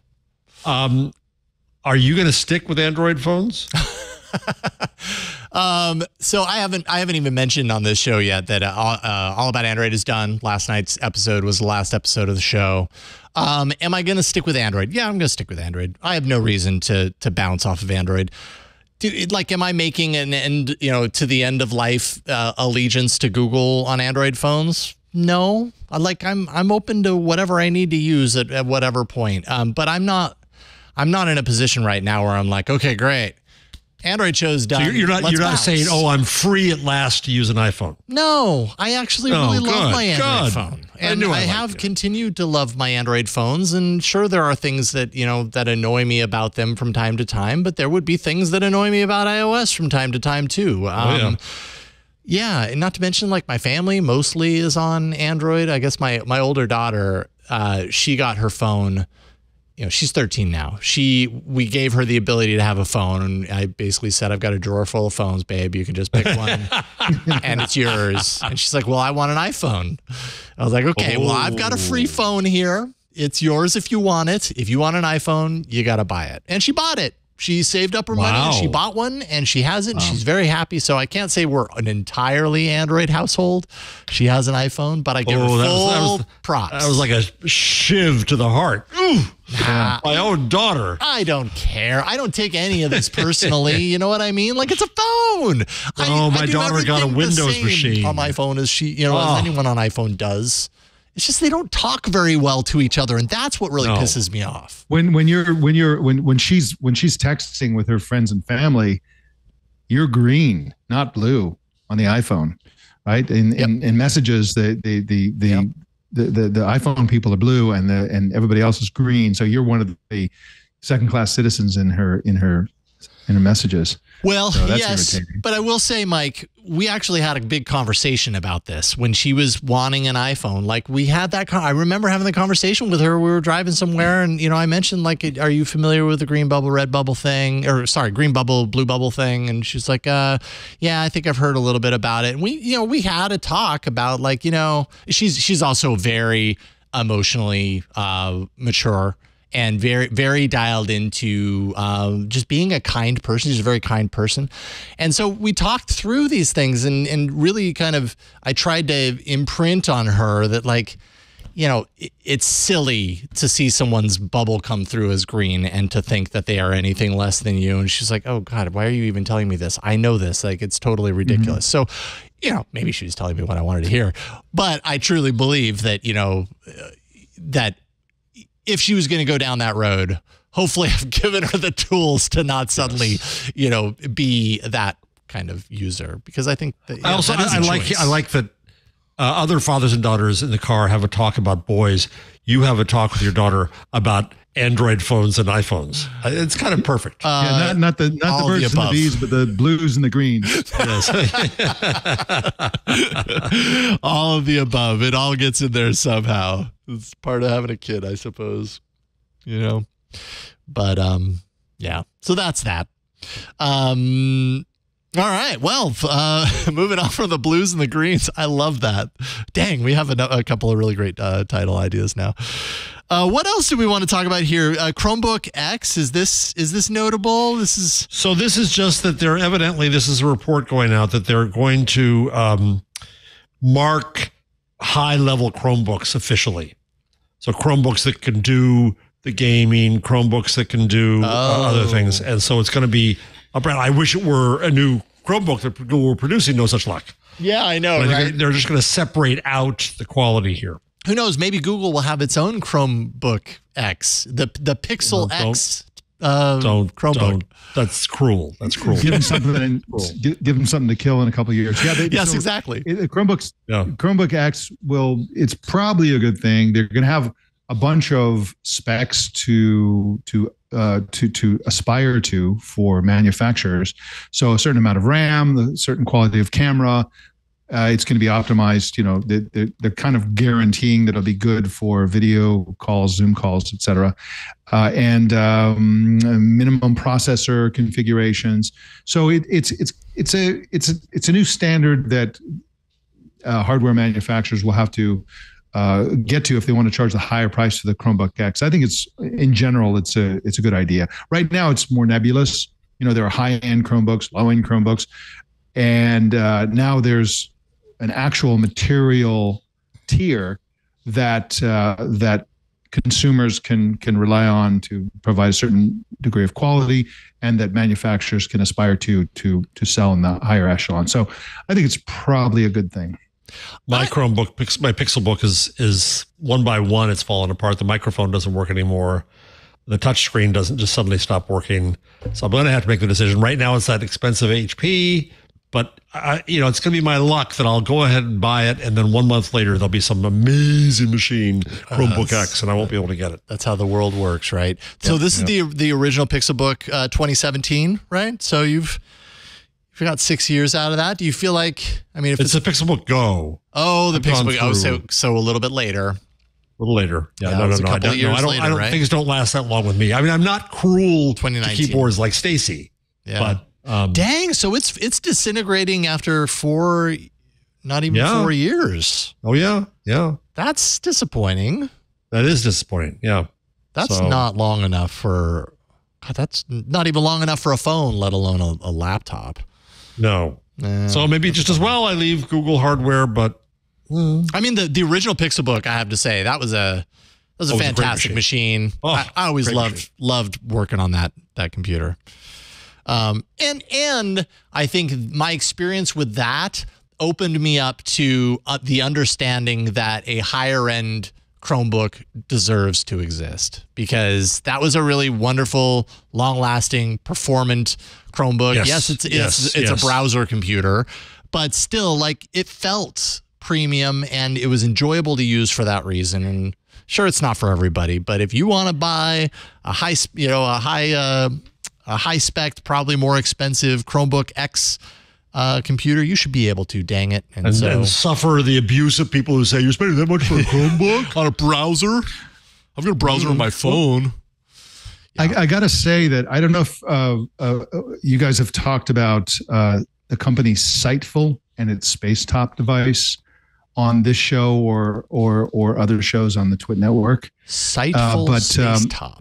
This is a direction I'd love to see Google go in with Chromebook. So Sightful is an Israeli startup that used to be called Multinarity, and they recently released, 1,000 units. It's kind of like a beta program type thing of a device called a Spacetop, what they call an AR laptop. So basically what this thing is, it's a device about the size of a laptop, but instead of a screen, it has augmented reality glasses that I believe are tethered. And so it's unlike Apple's AR product. This doesn't do all the things. It just gives you a virtual screen, and a big one, like 100-inch screen floating in space in front of you. Okay. And then you run the apps. It has a kind of a customized operating system, but the operating system works like a Chromebook. So they're all cloud apps, right? It doesn't run Windows or any sort of desktop operating system. It's its own operating system, runs cloud apps. So you can run Gmail, all those kinds of things. I would love to see Google get into this because it's a really great idea. Now, the way that they've done the Spacetop is very clever. It actually has a port for plugging in a physical display, but it doesn't come with a physical display, just the glasses. So you can use it as a regular device in your home office or in your workplace, and then you can pick it up and you can go to Starbucks and you can use the goggles and you have a 100-inch screen in this tiny what's the input device? Is there a keyboard? It's a keyboard, mouse, all that stuff. Yeah. So it's the bottom half is like a regular laptop. It has ports like a regular laptop for peripheral devices. It uses Bluetooth like a regular laptop. It connects to Wi-Fi like a regular laptop. The difference is that the default mode is you put on AR goggles and you have this giant screen in front of you. And so this would be a great direction for Google. Google should have launched this product, and they launched this before Apple launched the Vision Pro. And of course, the Vision Pro has the feature of showing you your Mac OS applications floating in space, but it also does all these other things as well that are more high-end, more 3D kind of Magic Leap type stuff. Mm-hmm. But I love the idea of a cloud-based device like a Chromebook that has it's like a virtual laptop with a virtual screen. It's just very efficient, I think, in terms of processor power, in terms of the low cost you could have, in terms of the educational capabilities of having this virtual screen. We're entering into an era of augmented reality, and I would love to see Chromebook go in that direction. Wouldn't that be amazing? Wonder how high, like, I think technology like this is dependent on the screens that you're looking at being high res enough that that text that you're probably looking a lot at isn't going to fall apart. Do you happen to know? Like the demos seem to make it seem like it's not a big deal, but you know that it's sufficient as far as that's concerned. Right. But I wonder how that actually looks. You know, none of the AR units are as high def as the Vision Pro that Apple announced, but they're also not $3,500. Right. And so they're selling these for $2,000 each. Yeah. And they're probably much lower res than the Vision Pro, but people who have tried it in person say that it's good enough, and you can read text on it, and you can do all those kinds of things. And that, you know, the reviews of the hands-on reviews have been fairly positive. The biggest problem with this is it's kind of a low power device. It doesn't have, you know, it is battery operated, but the battery life is very low, like, I don't know, just a few hours, that kind of thing. But I really believe in this idea of having a virtual screen with an optional physical screen, and I think it's ideal for Google. But again, they're off in the weeds on this stuff, and this was done by this tiny Israeli startup as the first mover, and it should have been Google, I think. Yeah, if only they had capitalized on their early to market with a Google Glass and taken that somewhere. I mean, they were obviously too early, but they were there first. I would say they were the major player that was there first, so that definitely accounts for something. And now we're starting to kind of see the fruits of that happen now. I think it's still kind of, though, you know, at least in my mind, it still needs to prove itself. Like, even once the Apple Vision Pro comes out, Amen. You know, I still am not entirely convinced that that's how I want to compute all the time. You know what I mean? Like, I don't know that I want to be in a visor, but maybe that's just because I haven't done it. Like, maybe it would be great. Certainly find out. $2,000 for that early access. That's interesting. Yeah, it very well could be great. But the big difference is that, you know, the problem with Google Glass to a certain extent was that it wasn't it was augmented reality, but it wasn't. Yeah. It was a heads up display. If you move your head, the screen moves. Right. Whereas with both Apple's product and the Sightful product I've been talking about, the screen stays put, and when you move your head, you look at different parts of the screen. That's the kind of AR for general computing that makes a lot of sense. And the beauty of this concept is that, you know, HoloLens, Microsoft HoloLens, and Magic Leap spent so much time figuring out how to anchor virtual objects in 3D physical real space. Right? They demonstrated characters not only standing on the table but hiding behind the table. Right? You have to map a 3D environment. Apple's Vision Pro maps the 3D environment.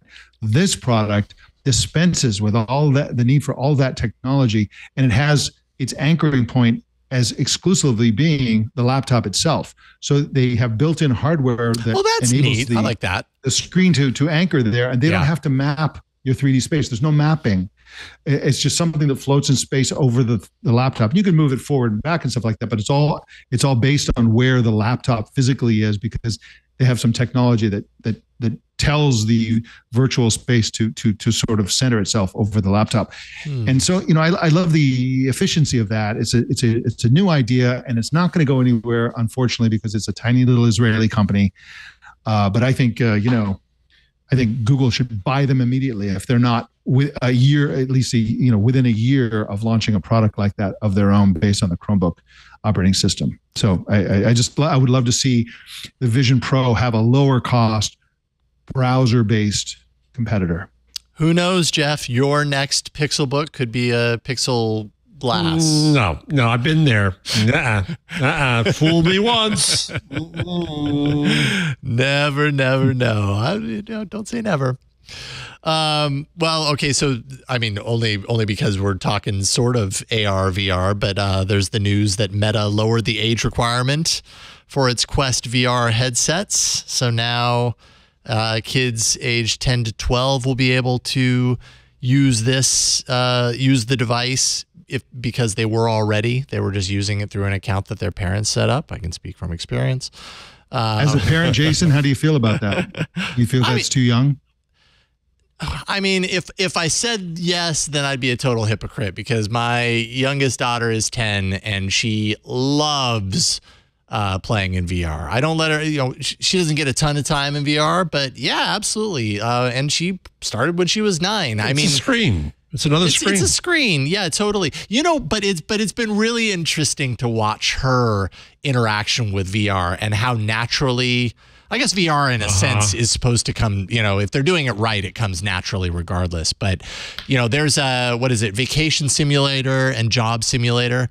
And one of the joys of my life has been watching her in the living room in like Job Simulator in the convenience store. And because she's there, and so I'm watching her in the middle of my living room, and to her, she's like, oh, I'm just going to go. Oh, the hot dog's done. Pulls out the hot dog. Oh, okay. Yes. 1 second, sir. It's like she's playing with, so I don't know. I can't explain it. It's so fun to watch her go into VR. So do I think that it's too low? No, I don't. I mean, at the end of the day, how do the parents feel? The age requirement does stipulate that that the kids will need permission from their parents to use the headset. I'm not entirely sure how that's done. Does that tie into my Meta account and then I grant access? Probably so, something along those lines. But that makes sense to me, unless there's some sort of like health reason, reason that a kid that's 11 or 10 years old should not use it because their eyes are developing. And I feel like I've heard mixed reports as far as that's concerned. I don't really know exactly what the actual answer is there. And also it's a benefit that the platform that Meta has developed is not very compelling, to which I mean is not particularly addictive yet. If they were really successful, they would have worlds that you just have to live in all the time, in which case very, very unhealthy for 10-year-olds to be hours and hours and hours inside that world. And in fact, social networks itself, Facebook itself, I believe the age limit is still 13. Yep. I'm a little creeped out by the idea of, here's a company that's desperate for users. And so we'll go after younger kids. And I hope that's not a trend where all these things are for teenagers and older. They're like, well, let's go below the teenage year because then we'll just add 1 million people to the roster. Yeah. Well, yeah, I don't know their reason for doing it. What I do know is that I'm not alone. I have friends who also have kids who are definitely in this age bracket, and they're using VR. So the kids are already using VR.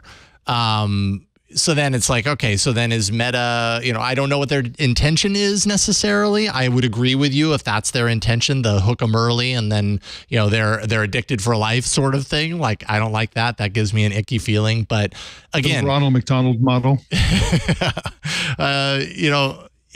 My kid was already doing VR. So if there's maybe a more official way, but I mean, at the same time, as I say this and I think about it, like, it might just be easier for me to still do what I'm doing because, I don't care if she logs in under my account. She's not managing an account that has any sort of longevity of her data or anything. She's just literally putting on the headset and going, I want to play that game. And she plays it for half an hour and then she's done. And that seems to me way easier than creating an account, worrying about the data transfer and what are they logging and what are they not logging and everything. Play as me. And it's also she's working in the Quickie Mart. She's not play acting, being like a Barbie doll in some kind of glamour world or superficial Hollywood culture or whatever. So that's the content is everything there, I think. Yeah.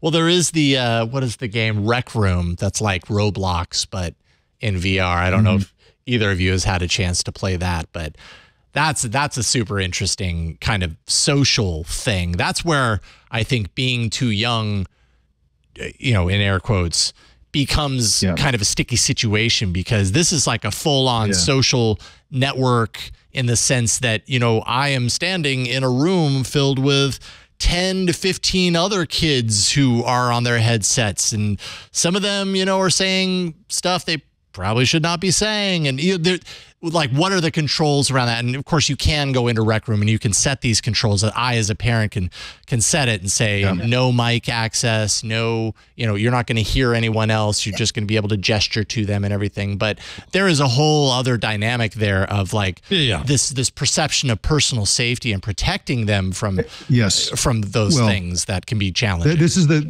the issue with any avatar-based thing, which of course any VR or AR social thing, whether it's a conference call or a virtual world, or a virtual version of Second Life or whatever.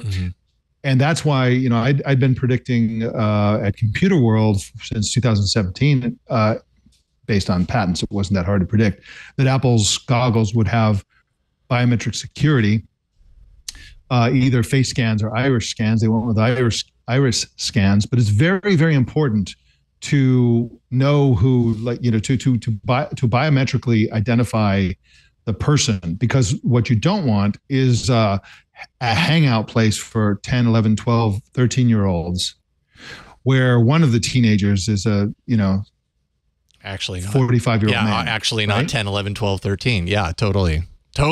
So we have to we have to figure out, and Apple is going to control that because they're a very controlling company. But I worry about a future when everyone is an avatar and you don't know who that is, and you have these compelling, addictive worlds where people are not who they say they are. And I don't know. It's one of the things we're going to have to solve for sure.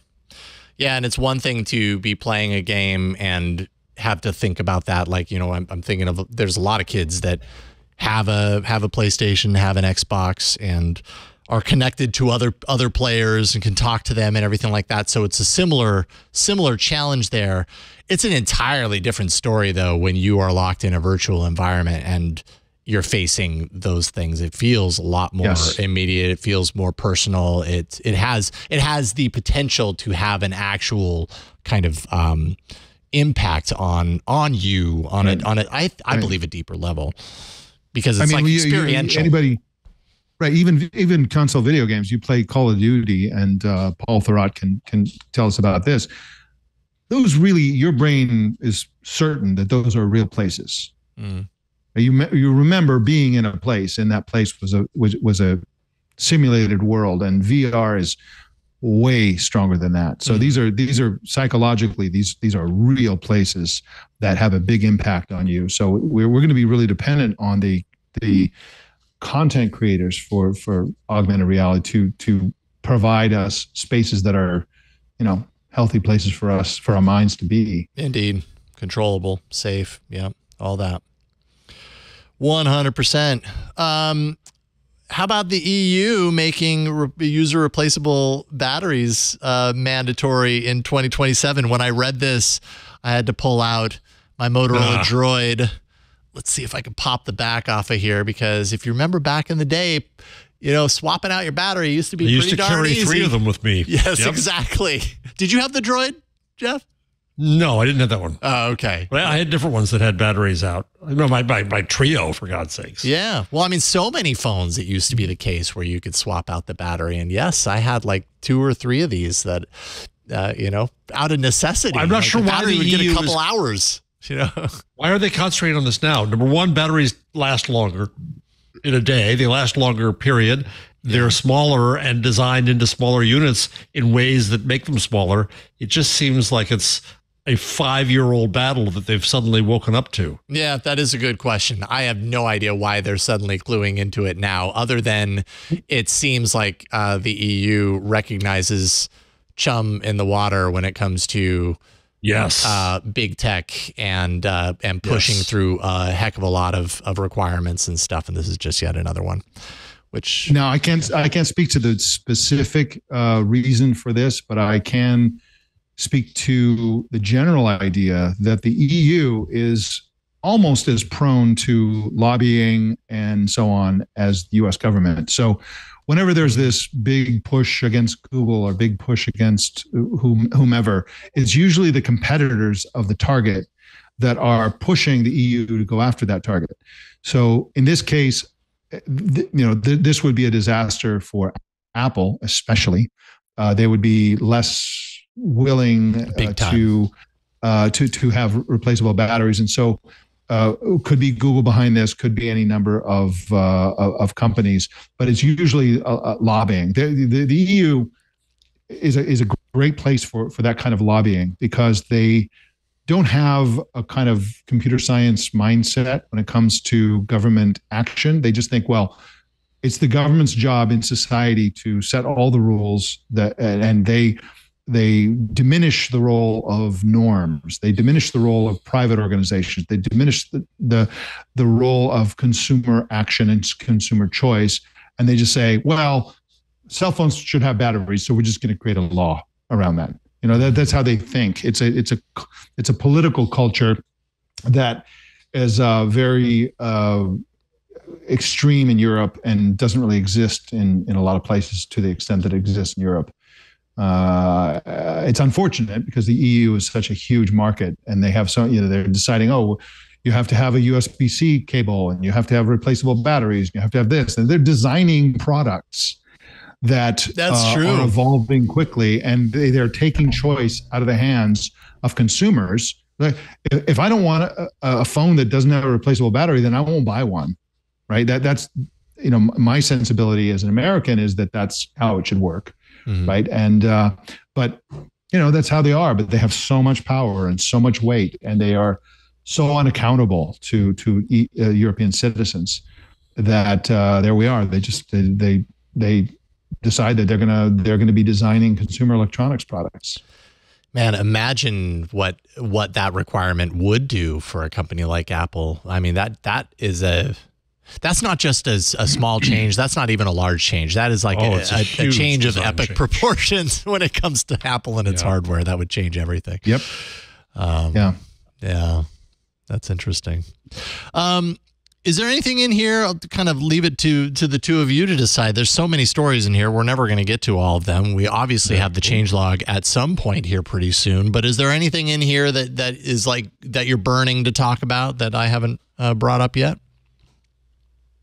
Doesn't have to be. I think you've been doing a good job, boss. Doesn't have to be. I like the way you subtly told your engineer there to cue up the Google changelog music, but so that was good. I like that. You didn't miss that. I'm always producing. Even when I'm hosting, I'm producing. I'm like, all right, so I got 5 minutes until the Google changelog. I got 20 minutes until, Oh, I got one. I got one. Yep. Yeah, what's up? That's a quiz for your staff here. One member of the staff has already said that he does not follow this rule. Line 81, do software engineers wash their underwear? Oh. The Guardian did a trend story, one of those ridiculous trend stories of people who are deciding not to wash their underwear for a week. And of who is the lead of the story? Of course, it's a software engineer. What? Wait a minute. Who doesn't wash their underpants for a week? Well, I know. Who? Mike, you haven't weighed in here yet, Mike. Well, I can answer the question you asked. The people who don't wash their underwear are single people. Nope, this guy has a wife and kids, and he doesn't wash his underwear. We'll see how long that lasts. Oh my goodness. Yeah, I don't know. It's there's a lot of trends around these things. There was a trend a few years ago about people not using soap. Yeah. Just rinsing off and all that kind of stuff. I don't know. There are also all these products out there. From workout clothes and especially underwear that have silver threads or something like that. They're designed to be worn over and over again. There's a whole movement of people. I'm sure there's a subreddit about it of people who don't wash their blue jeans for weeks or months. Yeah, that's right. I've heard that forever. right? You don't need to wash blue jeans. They get better with age and when they're not washed. Never. But I don't think the reputation for not washing underwear is going to help the reputation of engineers. That's all I'm saying. No, I don't think so. Yeah. So this is a show for geeks, which guys, wash your undies. Okay. Yes. Guys and gals. Just we're telling whoever you are, that you're not washing. Whoever you are. I got women are too sensible to do this. That's true. Let's be real here. Yeah. We're probably talking mostly to the guys. Well, that's not the story I thought you were going to throw out there.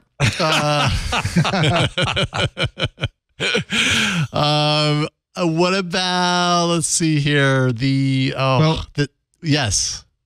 There's a story about the flight of scientists from Twitter, which again, this is the ongoing enshirtification of social that we've talked about on this show, on Twit, et cetera. But yeah, there's less, and a lot of scientists are actually going to the Fediverse. That's one contingent that is really doing that, but it's really unfortunate. It's going to damage Twitter in some subtle, non-fatal way, right? And Peter Hotez is a brilliant scientist who designs vaccines for people who are poor. He doesn't go through big pharma. And Joe Rogan and Elon Musk and their boys went after Hotez, and it's just shameless. It's just shameful. Yeah. It's awful. I stand with Peter Hotez. He's brilliant. He's one of the most helpful in the whole pandemic. When I started my pandemic Twitter list, Hotez was just one of the most generous with advice, and with information and education, and Schmuck Musk and Schmuck Rogan going to go below. Yeah. It's really a shame. And one of the things and since we're talking about what a schmuck Elon Musk is, one of the things that's really disappointing, I follow a subreddit called Enough Musk Spam, I think it's called.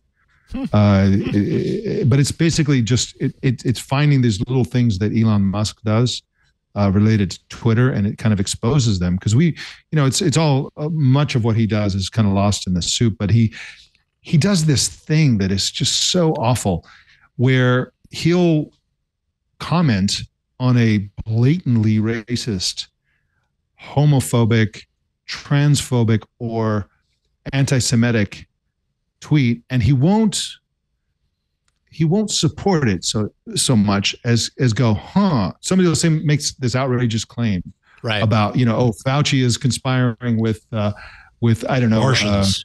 The Martians to like try to set up these prison camps, or whatever it is, and he's like like as if he's saying, that's interesting, that's an interesting development, or even using that emoji, that emoji where they're like, that's the entirety of it. Not coming out with a statement in support or against or whatever, but just like, we should all think about this at least. Yeah, exactly. It's like, and then when people get apoplectic about it, he says, "Oh, there's, it's free speech. I can do what I want." It's like, I didn't say, I didn't support it. I didn't do this, do that. Yeah. But why do it? He's changed Twitter's algorithm so that he gets all the attention, that everything he tweets is the highest ranking, highest, most algorithmically boosted stuff that's on Twitter. And then he uses it for that, just to troll people with this non-committal highlighting of really, oftentimes really ugly and objectionable tweets that other people, that normally most of us Twitter users would never encounter. It's just awful. And I think he deserves a big thumbs down for that impulse that he has. He knows what he's doing. I don't even know how impulsive it is. Twitter. Yeah. Big wag of the finger going to, and I'm not telling you which finger, but a big wag of a finger going to Elon. Should we do the changelog? Might as well. We've got things that Google has changed. The Google changelog. Excellent. Thank you very much for the horns. So a little grab bag of googly things that have happened in the last week or so. iOS, Chrome. So if you have iOS, you've got the Chrome app. They're going to be integrating little Google Maps and Calendar and Translate, basically integrating some of Google's other services into Chrome on iOS. I suppose that is a big deal for those of you on iOS to have that. But you know what? I always see these stories and I put them in there just because I don't want it to always seem like the only Google that I put in the changelog has to do with Android. So there you go. There you go, iOS. Is this a big deal? Only you would know because I don't use iOS, but there it is. What is Project Tailwind? This is an AI Project Tailwind, right? Is very interesting. We saw it. You saw it. You were there, for God's sakes. I'm so jealous that you were at I.O. It was a wonderful I.O. But basically, the way to think about it is that you have a whole folder of stuff and you can say, Tailwind, make sense of this. Oh, that's right. And it will bring something back. And here's what's interesting. Stephen Johnson, who's a really well-known author who's written all kinds of amazing books. I got to remember what they are. Is actually working on Tailwind. He wrote about this. I put it in the rundown a couple weeks ago. We didn't get to it. But he's written Extra Life and Enemy of All Mankind and Farsighted and Wonderland and How We Got to Now and Future Perfect. Stephen's a brilliant author, and he's been working with them on this. So it's the perspective of an author saying, I have all this research, I have all these files, I have this stuff, and it's whether you're an author or a company or whoever, and be able to use Tailwind to help you organize it is a really interesting use of AI because it's not making crap up. It's trying to make sense of the crap you have. Okay. And so I can't wait to get in on it. And they haven't yet, because I was saying to Stephen when I saw this, I said, oh, hey, Stephen, nice guy here. You let me in? They haven't let anybody in yet because I signed up for it immediately as soon as we saw I.O. But I'm really excited about Tailwind. Well, this is going to be a real boon for people on Twig, hosts and guests on Twig, where you can have a rundown. And sometimes some of the stories on the rundown are very simple, straightforward. Some of them are incredibly complex. And this would be an opportunity to put in 5 or 6 articles into a folder from the rundown and just basically have Tailwind, give me a summary on this and what's the consensus on this and who are the players or who, that sort of thing. It's very nice on a podcast to be able to call up information, and ChatGPT is worthless because for this sort of thing, because its most recent content is from 2020, 2021, something like that. Whereas some Project Tailwind can be news that broke an hour ago. You can drop it into a folder and get ChatGPT like answers from it, or get some sort of high level clarity about it, which is great when you're running your mouth on a podcast. So this is going to be a great feature for that.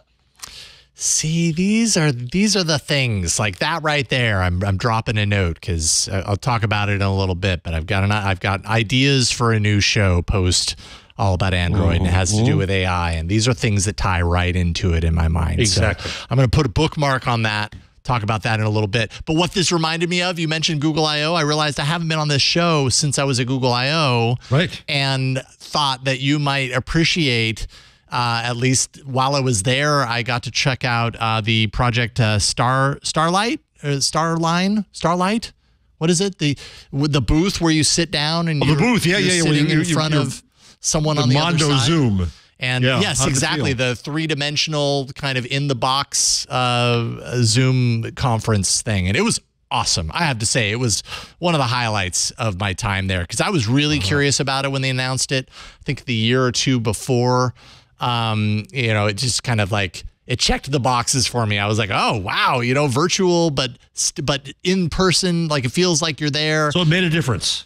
Oh yeah, it was super cool. I mean, it wasn't perfect, but I mean, there was a part like I think what was weird for me was that there is no camera that is facing you directly, right? The cameras are all around and they're kind of stitching together this 3D image of you for the person on the other side. But when you're sitting there, I mean, you're making full eye contact with the person on the other side of the screen, and they're the right size. There's dimensionality to them. The way that the booth was set up had this kind of like the bottom of the TV screen, because obviously it is a TV. Instead of it looking like a TV, they put in your peripheral view this like curved this curved platform that blocked the bottom of the TV, but it was curved because it helped to kind of tie in with the 3-dimensional view of the the person that you're looking at, almost like they were like right on the other side of that little platform thing. And just the whole experience was just really compelling and really convincing to my eyes. He at one point, he held out an apple to me, and like,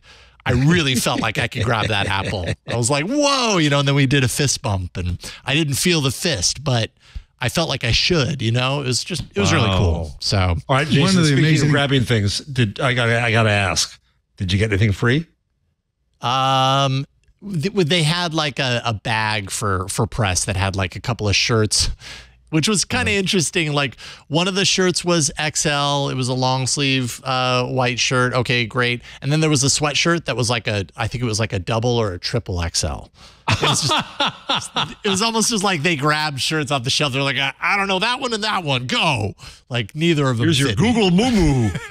Yeah, exactly. But yeah, well, that and a water bottle. That sure has changed. Back in the day, they'd give you a laptop and a watch and like a Google Cardboard and a TV device like all at once. Yes, I know. It was amazing. Now you get a T-shirt. Times have changed. Yeah, they have. Anyway, so that's that. The killer thing about Starline, by the way, is that it's something akin to Apple's Vision Pro concept when you're doing sort of 3D FaceTime, where they map the other person's face is mapped. That becomes an avatar. But this is without glasses. And in both cases, very crucial, you make eye contact with the person you're talking to. Yeah. So this is one of the problems with Zoom right now. In addition to the fact that you're looking at a wall of people, if you have 12 people on the call, there's 12 people looking at you. Yeah. And then when you're talking to people, you're looking down or you're looking somewhere else besides in eye contact, very important psychologically for people. So these virtualizing avatar-based technologies that enable you to look somebody in the virtual eyes is going to be much more comfortable. And this whole Zoom fatigue thing is going to someday be a thing of the past. Mm-hmm. Yeah, it really did help. It was almost like it was comfortable and familiar. Like I don't have problems looking people directly in the eye when I talk to them in person. I know some people, it makes them feel uncomfortable to do that for an extended period of time. I don't really have that problem. But when I was in there, I noticed I wanted to look away at times. And I think part of the reason was because it was a screen and it wasn't a true like in-person representation. It just felt so different from what I'm used to when I look at a screen. That suddenly, I'm thinking about the guy who was hired to do this job. Mm-hmm. To talk to all these strangers and engage them and show them apples and things. That's somebody who does not have social anxiety. Yeah, that's right. Yeah. No kidding. God, what was his name? I actually talked with the founder of the project. Started with a J. I'm suddenly blanking on his name. But anyways, yeah, it'll come to me later. But cool. Apologies, guy who created it. But yeah, it was a cool experience. I'm so happy that and they were able to fit me in. Like I was by no means a priority booking, and they only had a limited number of entries, and they were all filled. And then I just pestered them enough, and they were like, you know what? I think we've got 5 minutes. Let's get you in there. So cool. It was pretty cool. Continuing on with the changelog, Google Wallet getting new features, becoming more and more usable. Health insurance cards, photo card. Let's see here. I'm looking through this. Oh, the ID. So in certain areas, I feel like this is kind of old information. Is this? I don't know that I put this in here. The ID they talked about some time ago. Yeah, digital car keys. I'm trying to see. I didn't put this Fox News link in there. Yeah, it's Fox. That's my fault. I put that in there. It's another rebranding too. Oh, is that? Wait a minute. They're rebranding it? Well, what was? Oh, I guess no. I guess it already is rebranded. Google Play. Never mind. This is my fault. It's a Fox News. I should have known better. It's okay. I was like, maybe I missed the news. Google. Oh, I see. Oh, well, wait a minute. Google Pay to Google Wallet. See, this is the problem. Yeah. They've changed the damn name of this thing so many times. Yes. I don't even know what new news is. Has it always been Google Wallet? I don't know, but it was at some point. So it is again. There we go. Oh, so confusing. I mean, I don't know if this is a changelog worthy or if this is even where it went, but Pixel tablet reviews have that the embargo lifted a couple of days ago. And I just thought loving it. It sounds like the majority of people are kind of like mixed bag with this thing. Like, oh, really? The Guardian gave it a rave. Some excellent reviews as far as it being a pretty solid tablet device. I think some of the criticism comes in the fact that Google appears to be marketing this as, yes, a tablet, but also a smart home controls device. And I think some people who are reviewing this device see it as a smart home, a replacement for their current smart home controls device or their smart display, like a Nest Hub display. And they're not the same. Like, they do some of the same things, but it's not a apples to apples comparison as far as what they can do and how they do it. And so I think they're let down by the fact that, hey, this should be a better smart hub than it is if this is how Google is positioning it. So that seems to be what people are disappointed about if they are. But I mean, I had some hands-on time with it at Google I/O. It's a nice feeling. Like, I don't have it in my hands now. I didn't buy one, but the device feels really nice. Like it's got a nice kind of soft touch to it. It's very curvy, so it's comfortable to hold. The way it snaps into the magnet base is super satisfying. It just like snaps right into place. That magnet catches it, and the pogo pins attached. So it's interesting. It feels to me like it's like a smart display that you can just pick it up and use it as a tablet. Right. And that's kind of a nice idea. It's also got a really good price. It's like $500. $500 with the base, which I think is really important. Yes. I think if I had heard $500 and then the base is only $129, it'd be like, no way. But it's included. Thankfully, that's kind of part of the kit. So, built-in Chromecast. Yeah, and, I think maybe the confusion or the dissatisfaction is like, what is this meant to do first? Is it a tablet first? Is it a smart display first? And depending on how you buy into it, that you could either be happy or disappointed based on how you enter into that. Because if you're entering into it as a smart display replacement, you might be disappointed by what you get. And then we've got the Pixel Fold shipping date apparently slipping a little bit. I don't know that is this a official word from Google that these things are slipping? June 27th was the same day that Verizon provided, not starting until June 20th. So, okay. So then does that mean that it's shipping out? Oh, no, I see. That's what it was originally supposed to be. And now it's slipped to June 28th and through July 7th.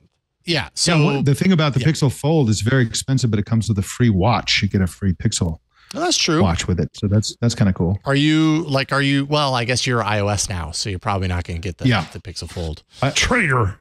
Yes. I love smartwatches. But that's an okay feature. I personally am not crazy about the environmental impact of these folding screen phones.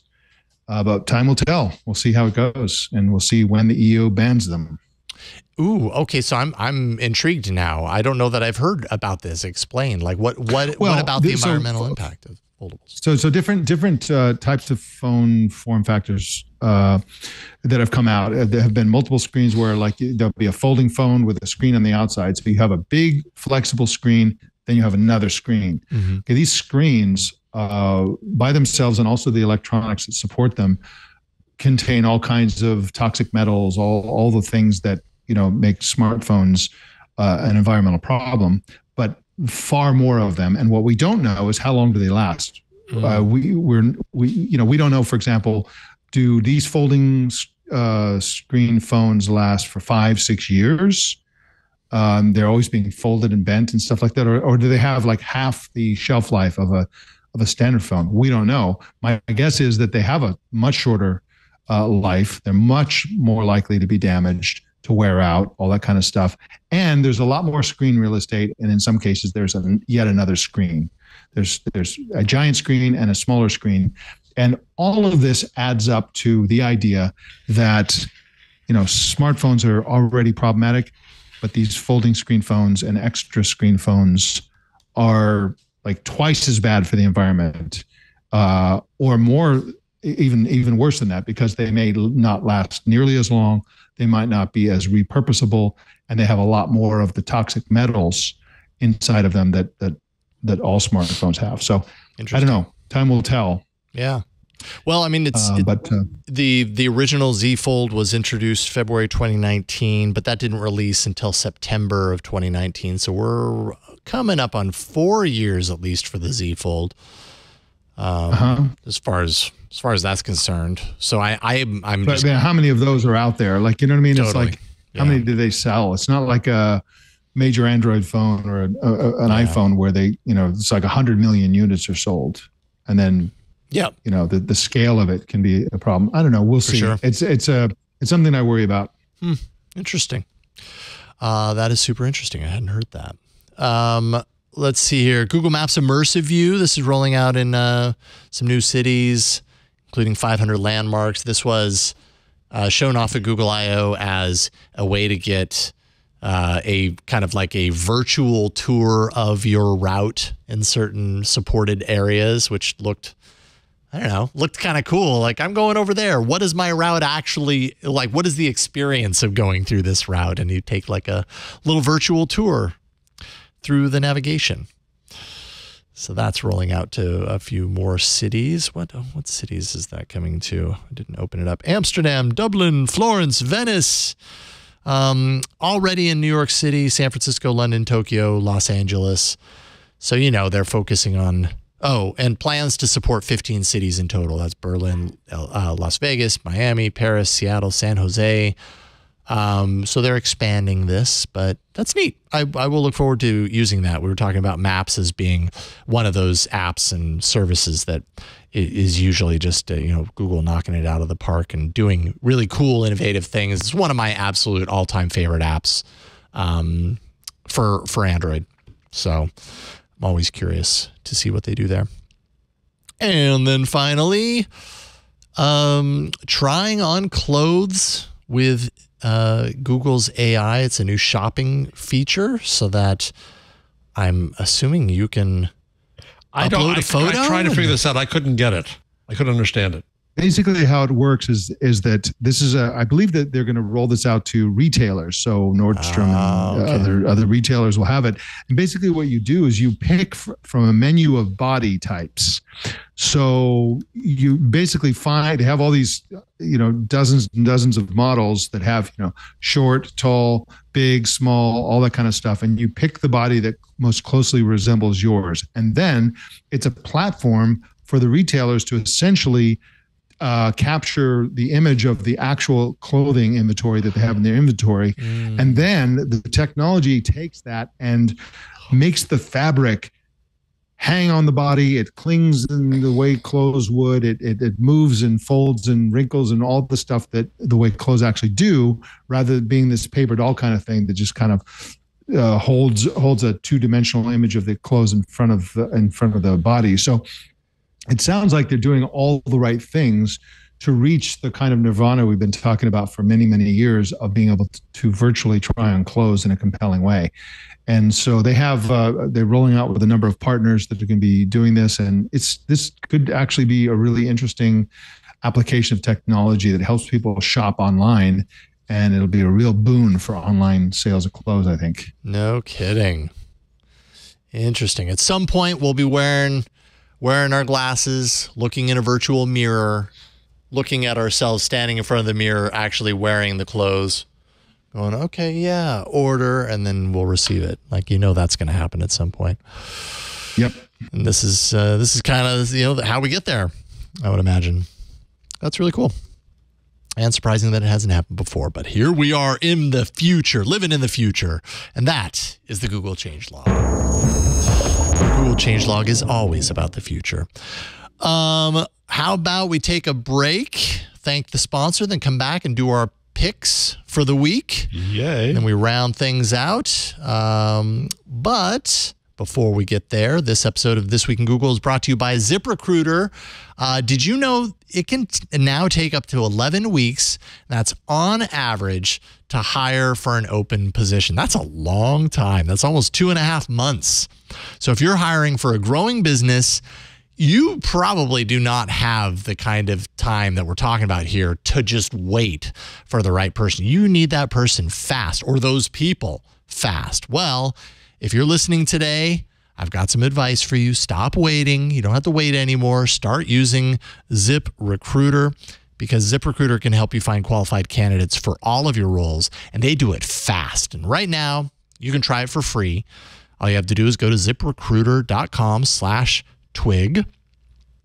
And, what can I say? It's effective. We've used ZipRecruiter here at Twit a number of times to fill the roles that we have, and it just keeps on working, and it works fast. How is ZipRecruiter so efficient in helping you hire? What's it going to do for you? Well, ZipRecruiter uses powerful matching technology to quickly find and send you the most qualified people for your roles. You can check out the people that ZipRecruiter sends you. And if you really like one or two, you can personally invite them to apply with one click. That may make them apply even sooner, right? Even faster. Plus, here's how quickly ZipRecruiter can help you hire. 4 out of 5 employers who post on ZipRecruiter get a quality candidate within the first day. I know that's happened here. I know that I've heard Lisa talk about that. So, if you're in that position as well, you know the value of getting the right hire fast. That's why you need ZipRecruiter. Speed up your hiring process with ZipRecruiter. See why 3.8 million businesses have come to ZipRecruiter for their hiring needs. Just go to this exclusive web address to try ZipRecruiter for free. That's ZipRecruiter.com/twig.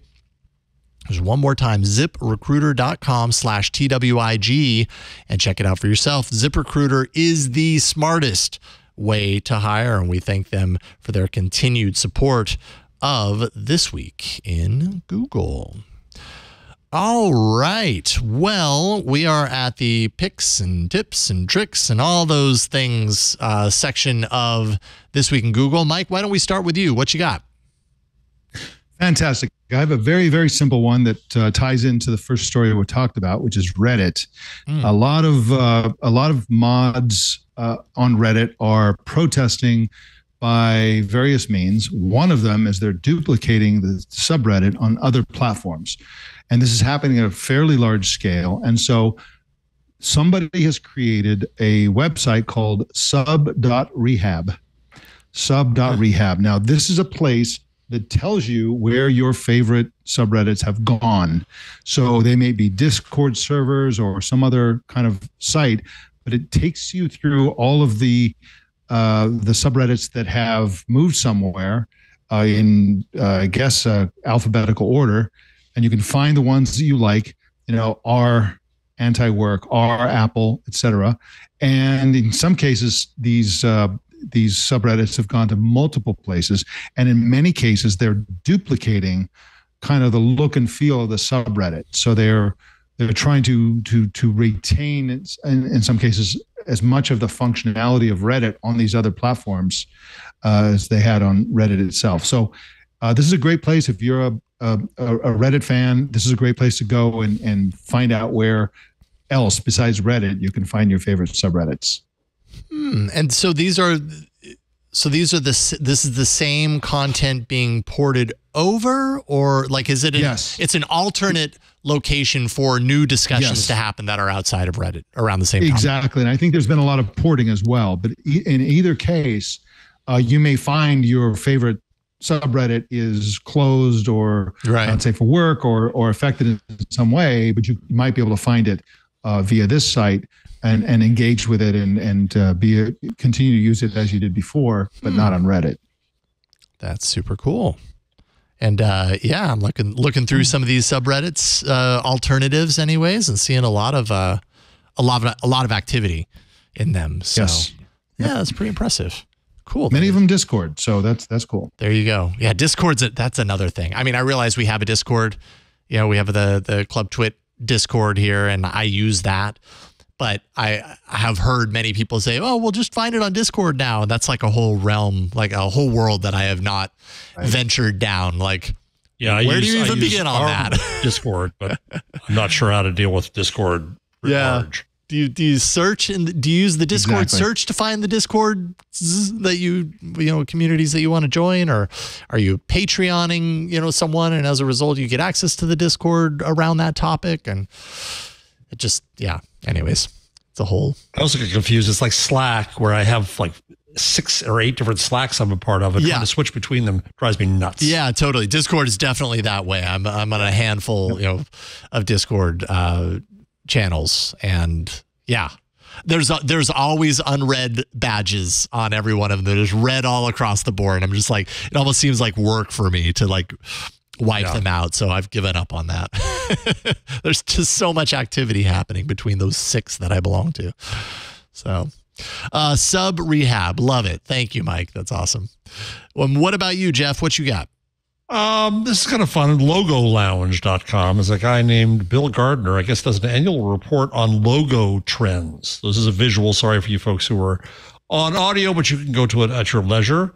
And so he comes up with logos that look like wildflowers. It's just design trends. One of them is called Blow Blend. Another one is spirals. This doesn't work so well for audio, I realize.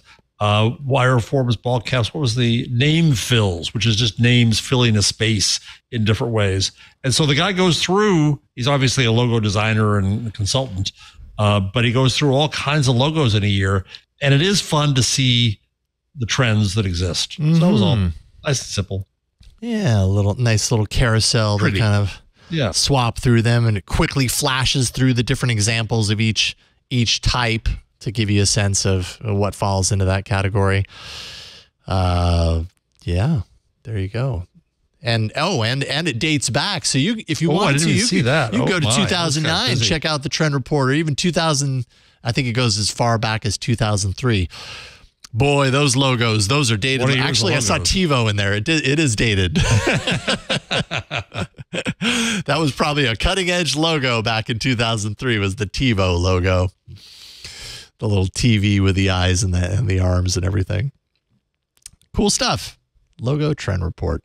So my pick, I think I just wanted to make mention of the fact that last night's episode of All About Android was the last episode of All About Android, which was definitely bittersweet. But we had a wonderful episode. We actually, for a number of years now on the show, this recurring theme of a Hall of Fame for Android kept coming up, and we had joked around time and time again about someday in the future we're going to do an episode that is, the Android Hall of Fame. We're going to do it right and blah, blah, blah.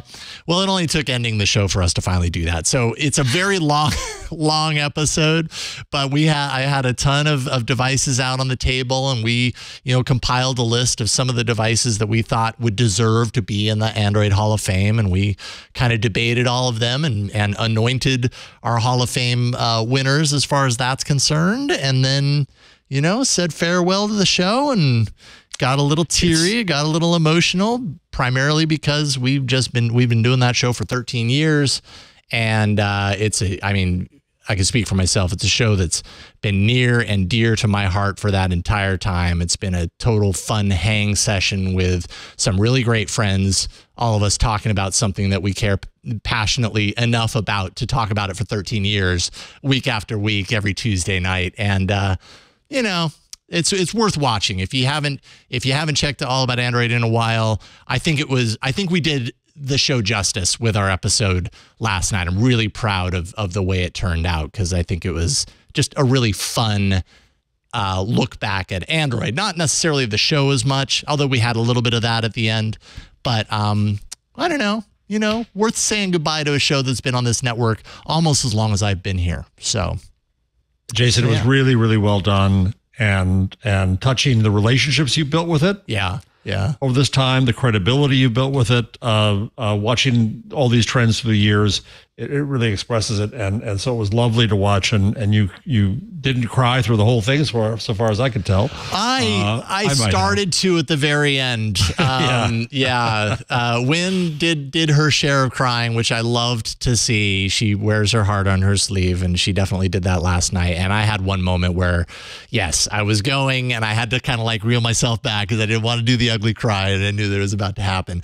And also, I could kind of faintly hear Leo's voice over my shoulder, even though he was at Disneyland, going, I hate, he's not a huge fan of the big send off for a show. But I'm really glad they let you do it, because it was a really well done send off. Honestly, I didn't ask. You should make clear. I just did it. You should make clear to everybody. Well, good. Yeah, just screw it. Yeah. What are you gonna do? Well, yeah, totally. The show's done. I mean, what are we gonna do? But you're staying here. Yes, it's important to make clear to everybody. Yes, very, very important. Thank you.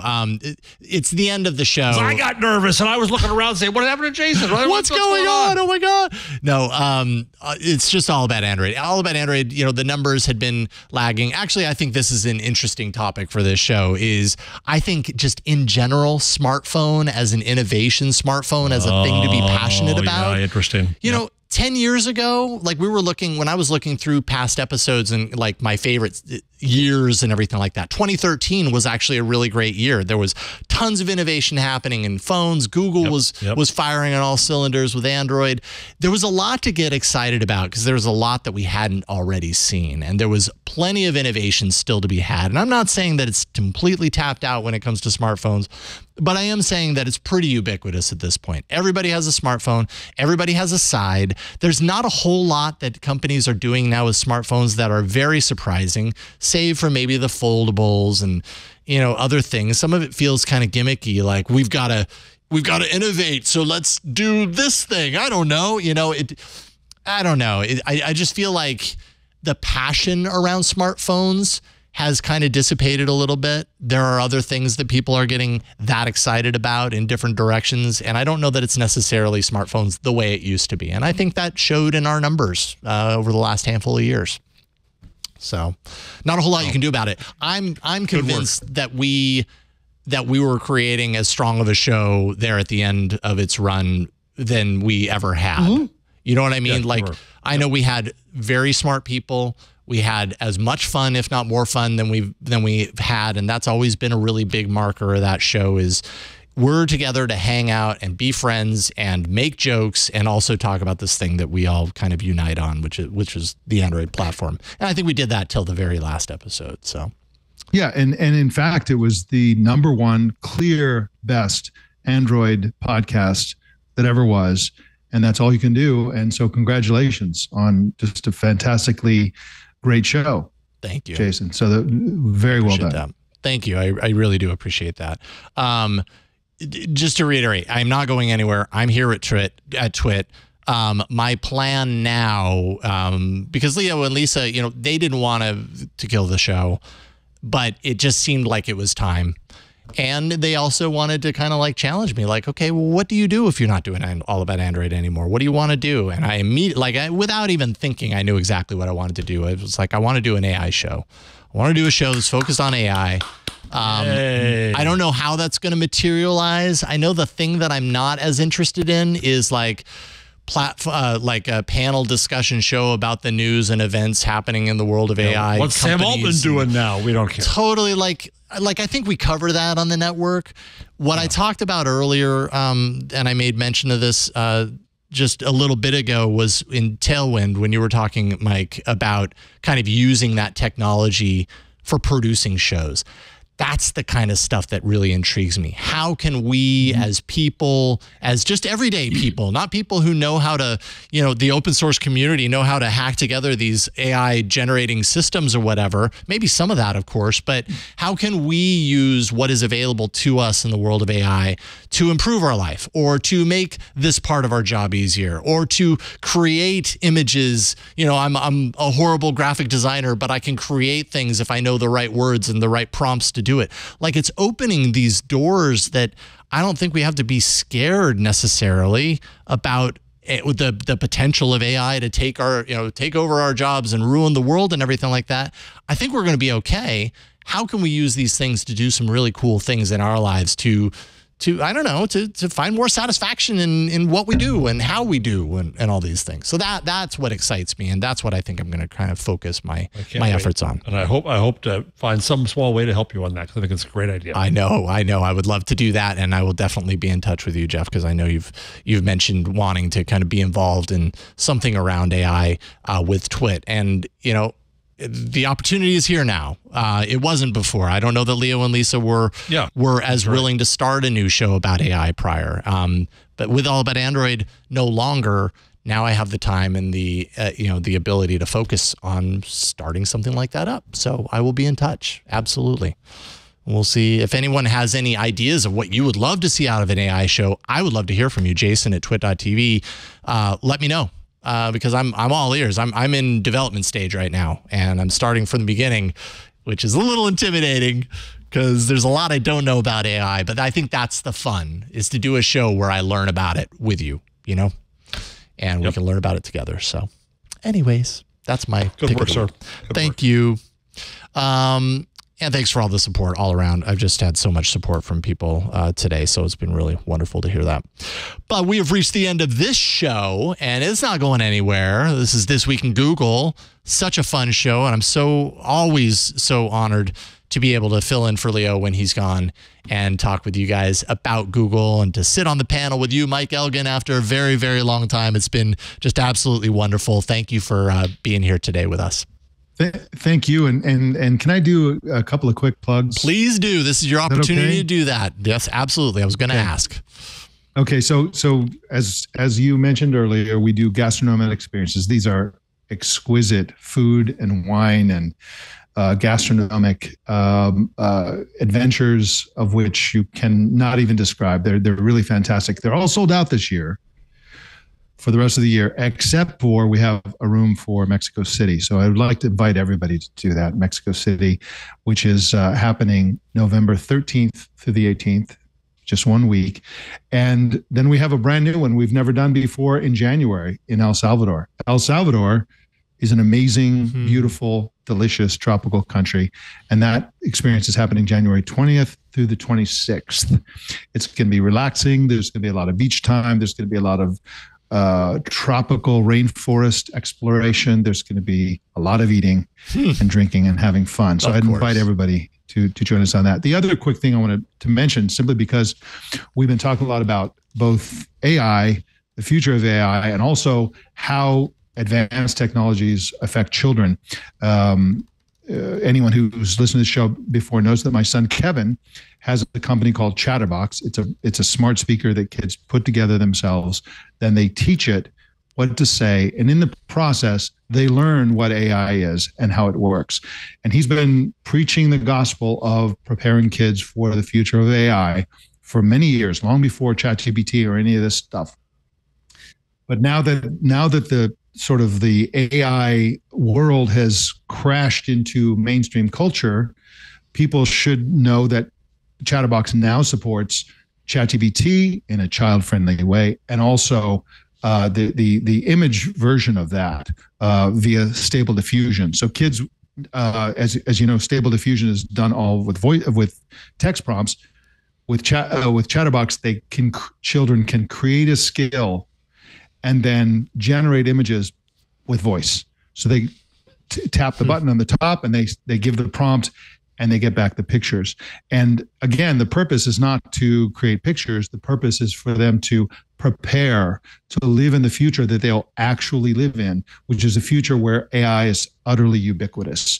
And so anybody who's an educator in the school system or a parent, I would encourage you to go to hellochatterbox.com and check this out, because this is really, this is how we prepare kids for the future of AI, not by banning it, not by pretending it doesn't exist, but by getting kids hands on AI, the hardware, the software, all of it, and letting them know what it is so they're ready for the future. That's super cool. I love it. I love the Chatterbox, and watching the evolution of Chatterbox over the years has been really, thank you. Really awesome to see. You guys have a really great thing going. So thank you, Mike. Fantastic stuff, and really great to have you here. And I hope we get to do this again soon. Thank you for inviting me. Absolutely. Anytime. And thank you, Mr. Jeff Jarvis, over here on my left, at least here in the studio anyways. What do you want to leave people with? I mean, you got your book, right? Where can people find your book? What are the details? Gutenberg-parenthesis.com. It's out on the 29th, and you can order it now. That's so exciting. A friend of mine ordered it from Barnes & Noble. They said they were sold out, which is ridiculous. It hasn't arrived yet. So Blackwell's is a great place to do it. Amazon has full price now, but they'll do the lower price when they decide that. Bloomsbury directly has a discount as well. So I'd be grateful to hear what you think of it, folks. Right on. You know you're going to get a lot of readers of that book who are watching and listening to this very show as well. So that's like days away. I don't know what it's like to write a book, but I can only imagine that this part, like there's so much anticipation. It's going to feel really nice to get on the other side of the release and be like, yep. It's out. So it's such a build up to that moment. So much to be proud of and really cool stuff. Thank you again, Jeff. Always appreciate it. As for me, like I said earlier, I'm not really doing Twitter much, but if you want to find me there, I'm at Jason Howell. Mastodon a little bit, twit.social/@JasonHowell. Trying the TikTok thing. I don't really know how I'm going to use TikTok, but I figured like I'll just say a few things into it every day and see what happens. Where's my mind at? Where's my heart at? And I'll just kind of share it and see what happens. I don't know. Instead of pulling up a desktop browser and going to Twitter and thinking for 20 minutes like the perfectly phrased thing that I'm going to send out to everybody, I'm just going to pick up my phone and record a thing and see what that does for me. So that is that Jason Howell, I think, is my handle over there if you want to see what that's all about. Still not even certain it's a great idea, but I'm going to try it anyways because why the heck not? As for this show, you can go to twit.tv/twig, TWIG. There you will find all of the details you need to know as far as subscribing for this show. By the way, subscribing is the most important thing for us. If you are, a fan of the show, you gotta subscribe. So twit.tv/twig, you'll find all the details to do that. If not that, then we hope that you'll join the club because that would support us directly. That's twit.tv/clubtwit. You go there, you pay $7 a month. You have the option to pay more if you like. We only say that because some people have actually asked for that feature, and so we added that feature. But if you do that, you get every single episode of every single show we do with no ads included. So all the ads removed. You get access to bonus content that you don't get outside of the club. Not only pre and post show content put into a feed, so you don't have to catch us live in order to get that stuff. But you also get extra shows like Hands on Windows, Hands on Mac, Home Theater Geeks, the Untitled Linux Show. I mean, Stacy's Book Club, when that happens, all sorts of extra stuff that Aunt Pruitt has cooking. And then you get access to our Discord, which is always a ton of fun. And you find a lot of like-minded technology enthusiasts just like you hanging out in the Discord. So twit.tv/clubtwit. Big thanks to Leo for letting me fill in for him while he's gone. Next week, I'm sure he'll have tons of stories to share with you from Disneyland. But until then, thank you so much for watching. We'll see you next time on This Week in Google. Bye, everybody. It's midweek, and you really want to know even more about the world of technology. So you should check out Tech News Weekly, the show where we talk to and about the people making and breaking the tech news. It's the biggest news. We talk with the people writing the stories that you're probably reading. We also talk between ourselves about the stories that are getting us even more excited about tech news this week. So if you're excited, well, then join us. Head to twit.tv/TNW to subscribe.